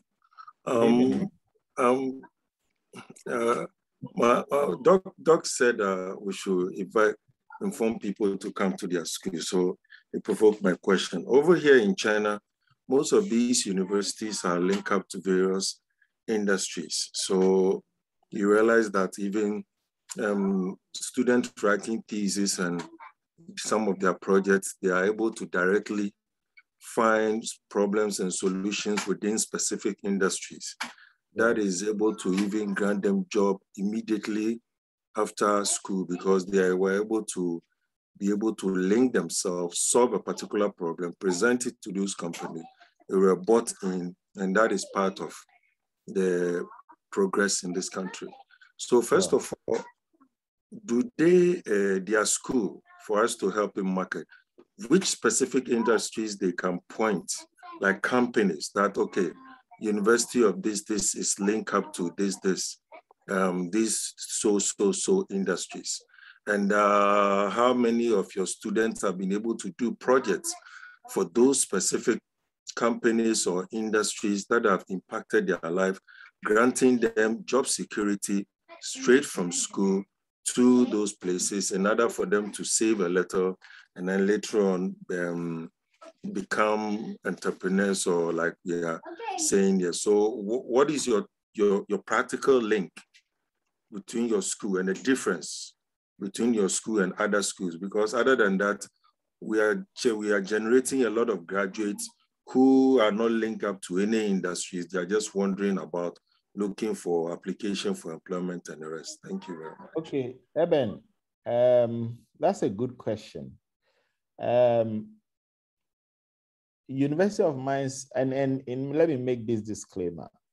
I was engaged to deliver to you guys specifically on a topic which I think I have delivered. The statement I made about what UMAT is doing was as a result of a question that came. So I did not seek to promote my university. So note that that's not the purpose for which I am doing what I'm doing today. Now, the question you asked, UMAT is a mining related and giving support to the allied industry as well. So we are doing petroleum, petrochemical, and we are doing natural gas with the oil and gas aspects. And when you come to mining, we are doing the full mining value chain. So from metallurgy or minerals engineering to mining engineering, to geology engineering, to geomatic engineering, to mechanical and electrical engineering, and to computer science and engineering. These are the things we are doing. And if you look at mining, if you come to Ghana, every problem, every mining related problem has been solved by the university. Just a few weeks ago, our Vice Chancellor was appointed by the government to chair a committee that had just reviewed the safety, mining safety in Ghana, and he presented that. So as far as industry and industry link is concerned, this is what we are doing. And again, I had, a unit in the university, which is institutional advancement. And my specific job is to use the triple helix to link university, government, and industry together. Okay, so I don't want to talk so much about this university I am working for. It is a public university owned by the government of Ghana, but it is the best I have seen, around. I have studied, you read my profile, so I am exposed to both Ghana, the UK, and the United States of America training. And I think I like what I am seeing in UMAT and what we are doing here. So that is what I can tell. I don't know if that is a good answer you want to hear. No, okay. Doc, you are allowed to boast a little of your university and your achievements. It will encourage some of us. I asked that because, hey, please. I asked that because just like you are saying, the mines, our mining companies, despite everything, are destroying most of our resources, and we are not benefiting really from it. So sometimes it raises concern for some of us that our institutions, are they really helping us? Are they really Henry, present? Sorry, Nixon. Yes, sir. Eben. Yes, sir. I don't want us to get into this conversation because it won't help any of us. You don't have a lot of information. So you are part of the people that think mining is not doing anything to this country. Just take your time from now. Follow the industry. Know the amount of tax contribution that government of Ghana gets from only Newmont alone. Only every year. You see, we have a problem as a country, right? Over a long period of time, we haven't, how do you call it? We haven't mapped revenues coming from mining, and we have also not shown what we are using those monies for. And that is why I am one of the persons who were very outspoken about a JAPA, which Parliament never passed, right? So what happened is the contribution from mining goes into the consolidated fund, and we send all into consumption, and the money is spent and gone. Okay, but when we were going to mortgage the royalties of our mineral resources, bring in bulk funds, and we were going to charge government to tell us what they will use the money for, and the money should specifically go to those projects. I tell you, the story would have been different. But I mean, for political expedience and a whole lot of things, people understood it different way. I also blame the people that did the communication for the product and the whole thing, and that is it. Now, let me tell you, the Mineral Income Investment Fund Act, which is now collecting the royalties, is even now buying shares in mining companies in Ghana now. So look, the only thing we have in this country is mining, and that understanding must be there. So government will get people who are knowledgeable in the area and will be able to get what is due to this country. And we are not doing that. I mean, we put people to even lead as ministers who may not even have the right understanding of the industry, though they have technical people that will help them. But if the leader is now going to be schooled how to help take decisions, how well can you get things going? I have spent over 20 years working in this industry. I know what is in there. Fortunately, I'm teaching in that same institution that teaches people to go back to that industry, and I truly understand it. So there's a lot of people who give such commentaries as you have made because they don't truly understand what happens. And that is the problem we face, because if you do not understand, you would say what you know. And that's why we are where we are. So unfortunately, that's what the story is. Take interest in this industry and see what is really happening. Mining is not just destroying the land. Anybody who does mining, does it with loss. The EPA will let them bond, they will be bonded to post monies.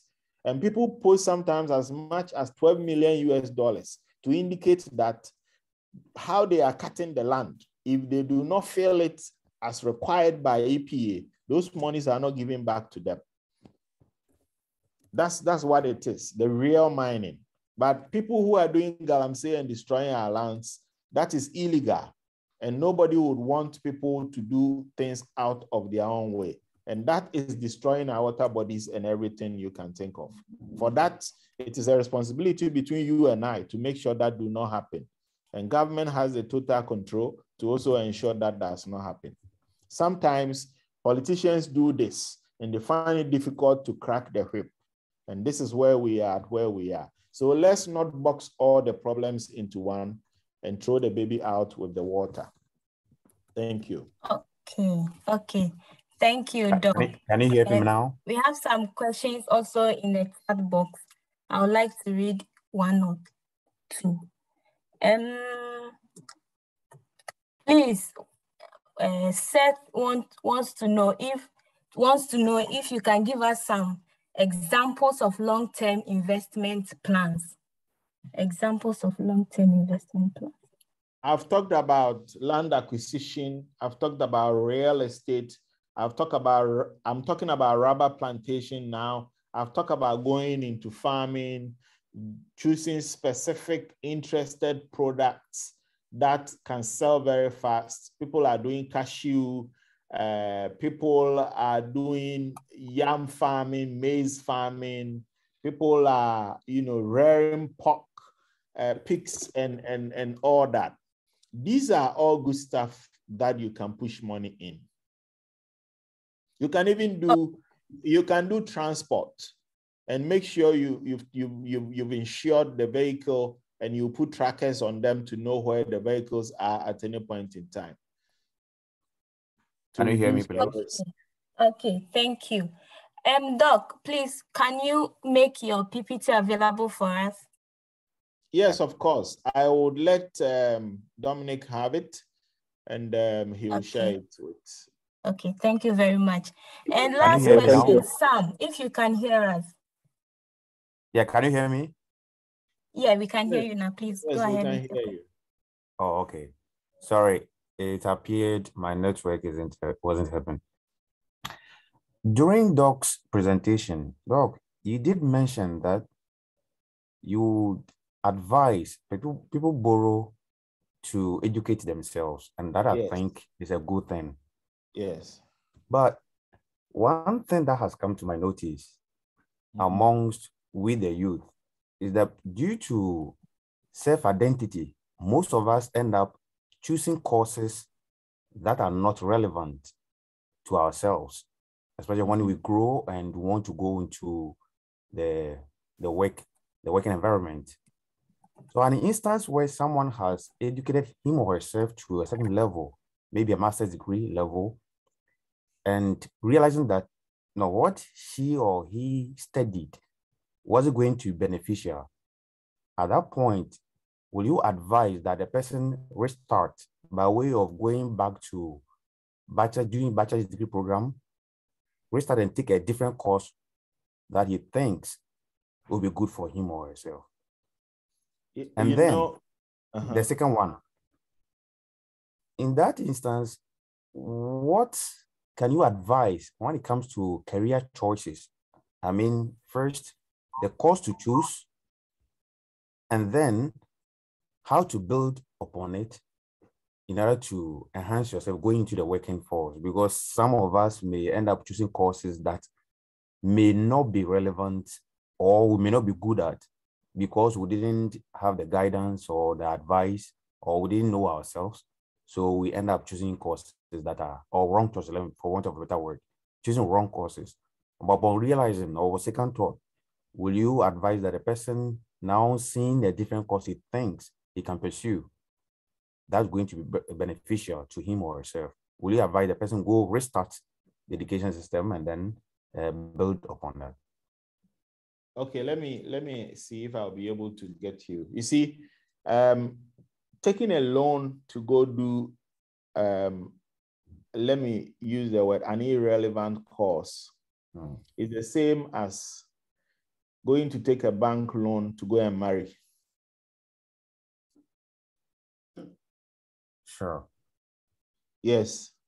You see, the moment you marry, you've added responsibilities to yourself. So you are bringing fresh responsibility and you already have a debt to settle.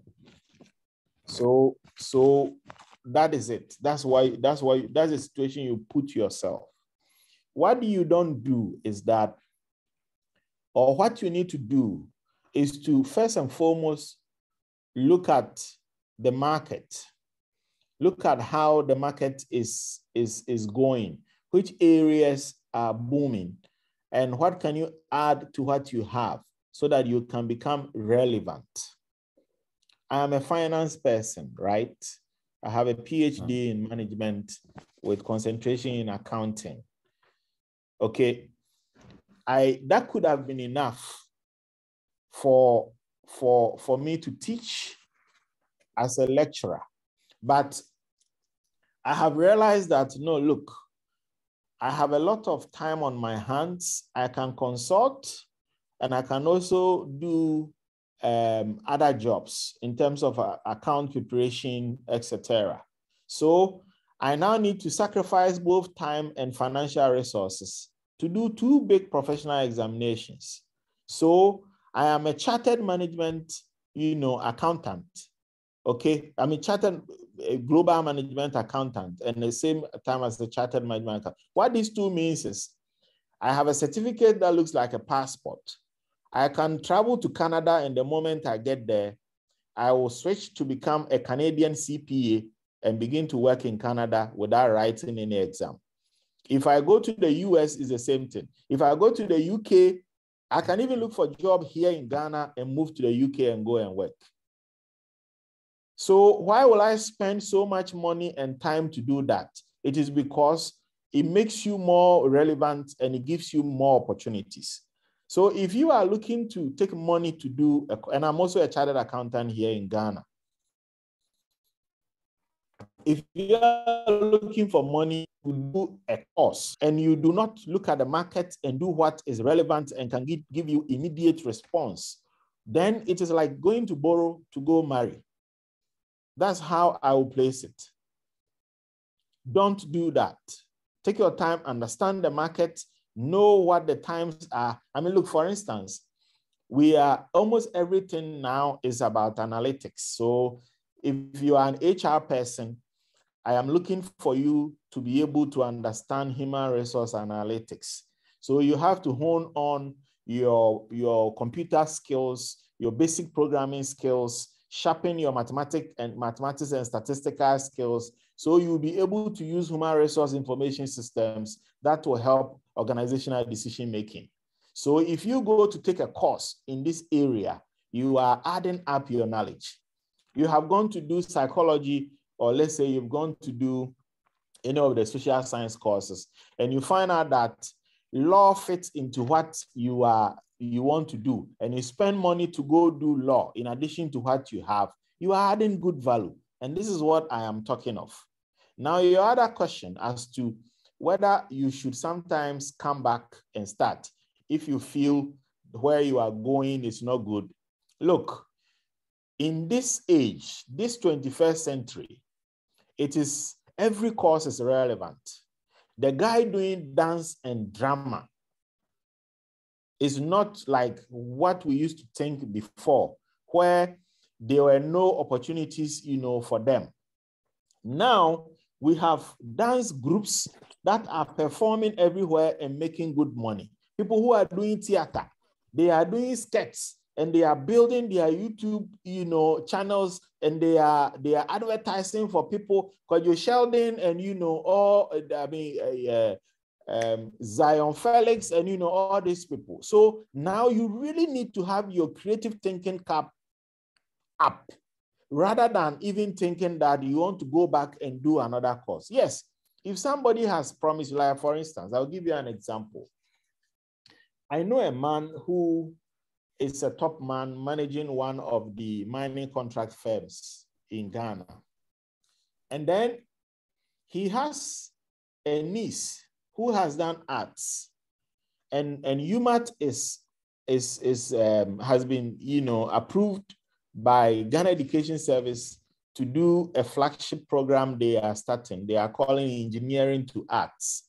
So now we are bringing art students onto campus, and we are teaching them 1 year basic engineering stuff, physics, chemistry, within 1 year, for them to be able to enroll into our engineering programs on the following year as level 100 students.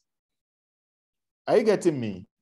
Yeah. So, and we have over 300 students that applied, and I think they're over 400. I think they've taken 300 or so, who are all art students. And this guy I'm talking of wants their niece to come do this program so that she can get into mining engineering, so that when she completes in 4 years, she can easily come in and continue from what he has been doing. So if that is the arrangement, then there is no problem getting the person to come back, and start. In this case, she hadn't already entered university. So it's like she will do a first degree for 5 years. That is not a problem. But if you have finished the degree completely and you feel there is a need and there is a strong market, look, you and I know. I mean, we have friends who completed first degree in arts here in Ghana, and they moved to the US and they are nurses. Don't you have friends or relatives who are nurses in the US? Sure.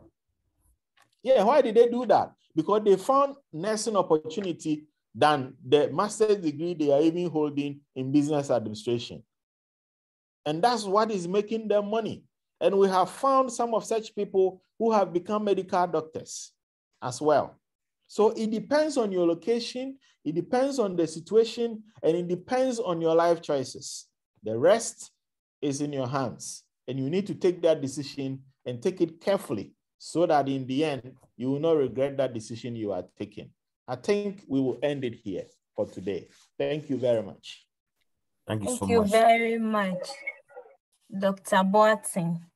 We are so much grateful for your time, for your wisdom, and all the insights you've poured on us this evening. Sorry that we are behind time because we were unable to start early. We call on Mr. Patrick J, Nanjing President, to give us the closing remarks. All right, thank you very much for giving me the platform. Yeah, for the sake of time, I'll make it quick. Well, first of all, I would like to acknowledge the presence of national executives as well as other chapter executives for showing up for this program. Your presence is duly acknowledged and welcome. Thank you very much. And now I would like to also congratulate the success of this collaboration between Shanghai and Nanjing. As we all bear witness, the program has been a success and we give glory to God. And once again, to the planning committee, I know that much resources and time have been devoted for this program, and we say God bless you and then replenish all that you have lost. Now, to our dear members, we've always been counting on you, and today too, you have shown in your numbers, and we really do appreciate your presence. Now to dear Dr. Frank Boateng, words alone cannot express how grateful we are. I believe all of us on this platform really do appreciate the informative presentation you have given us this evening. And in as such, our appreciation have been crammed all together in one citation. And I would like to read it to the hearing of all of us on the platform, as well as dear guest.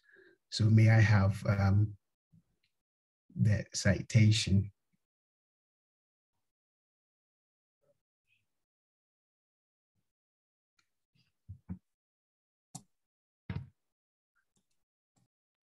All right, as the screen is still loading, I would like to read it from here, but I know that as I'm reading, maybe the screen will show up. The National Union of Ghana Students, China, citation of appreciation. In recognition and appreciation of being an outstanding speaker of the seminar themed Starting a Business and Making an Investment Plan, held on Zoom on the 2nd of April, 2022, NUGS-Shanghai and Nanjing chapters hereby express their utmost appreciation and present the citation of honor to our noble speaker, Dr. Frank Boateng. Your presence and knowledge shared will go a long way toward assisting members in putting their new ideas and acquiring knowledge into practice, as well as efficiently investing and managing their assets. The seminar was a huge success because of you, our prestigious speaker. We greatly appreciate your kind gesture of making yourself available and gracing us with your presence, time, and knowledge. Dr. Frank Boateng, may God bless you. Thank you very much. Thank you very much. Amen. May God bless you. Appreciate it. Thank you. You're welcome. We take the closing prayer from Bismarck Sarkodie. Okay. May we pray together. Father, Lord, we give you glory. We praise and adore your holy name for what you have made us learn this evening. In the mighty name of Jesus, we thank you for the life of our big brother, Dr. Boateng. We thank you, O Lord, for making him make time, O Lord, to share with us the wisdom, O Lord, that you've granted unto him, the knowledge that you've granted unto him. We pray that even as we have received today, Father, Lord, we put what we have learned into action in the name of Jesus. In a legal way or means, O Lord, will we execute, O Lord, whatever be anything we have learned today. We pray that your wisdom, O Lord, be with your people, even as we sit down to identify problems in our communities, in our countries, and provide solutions in the name of Jesus Christ. Father, Lord, we pray, O Lord, that there will be a day to come that, O Lord, we will be among, O Lord, people who are impacting positively, not only in the place that we do find ourselves, but, O Lord, the world as a whole. Thank you, O Lord. We give you glory and praise your holy name in the mighty name of Jesus. Amen. Amen. Doc, please, a quick one. Can we get your emails in case any of the participants wants to contact you?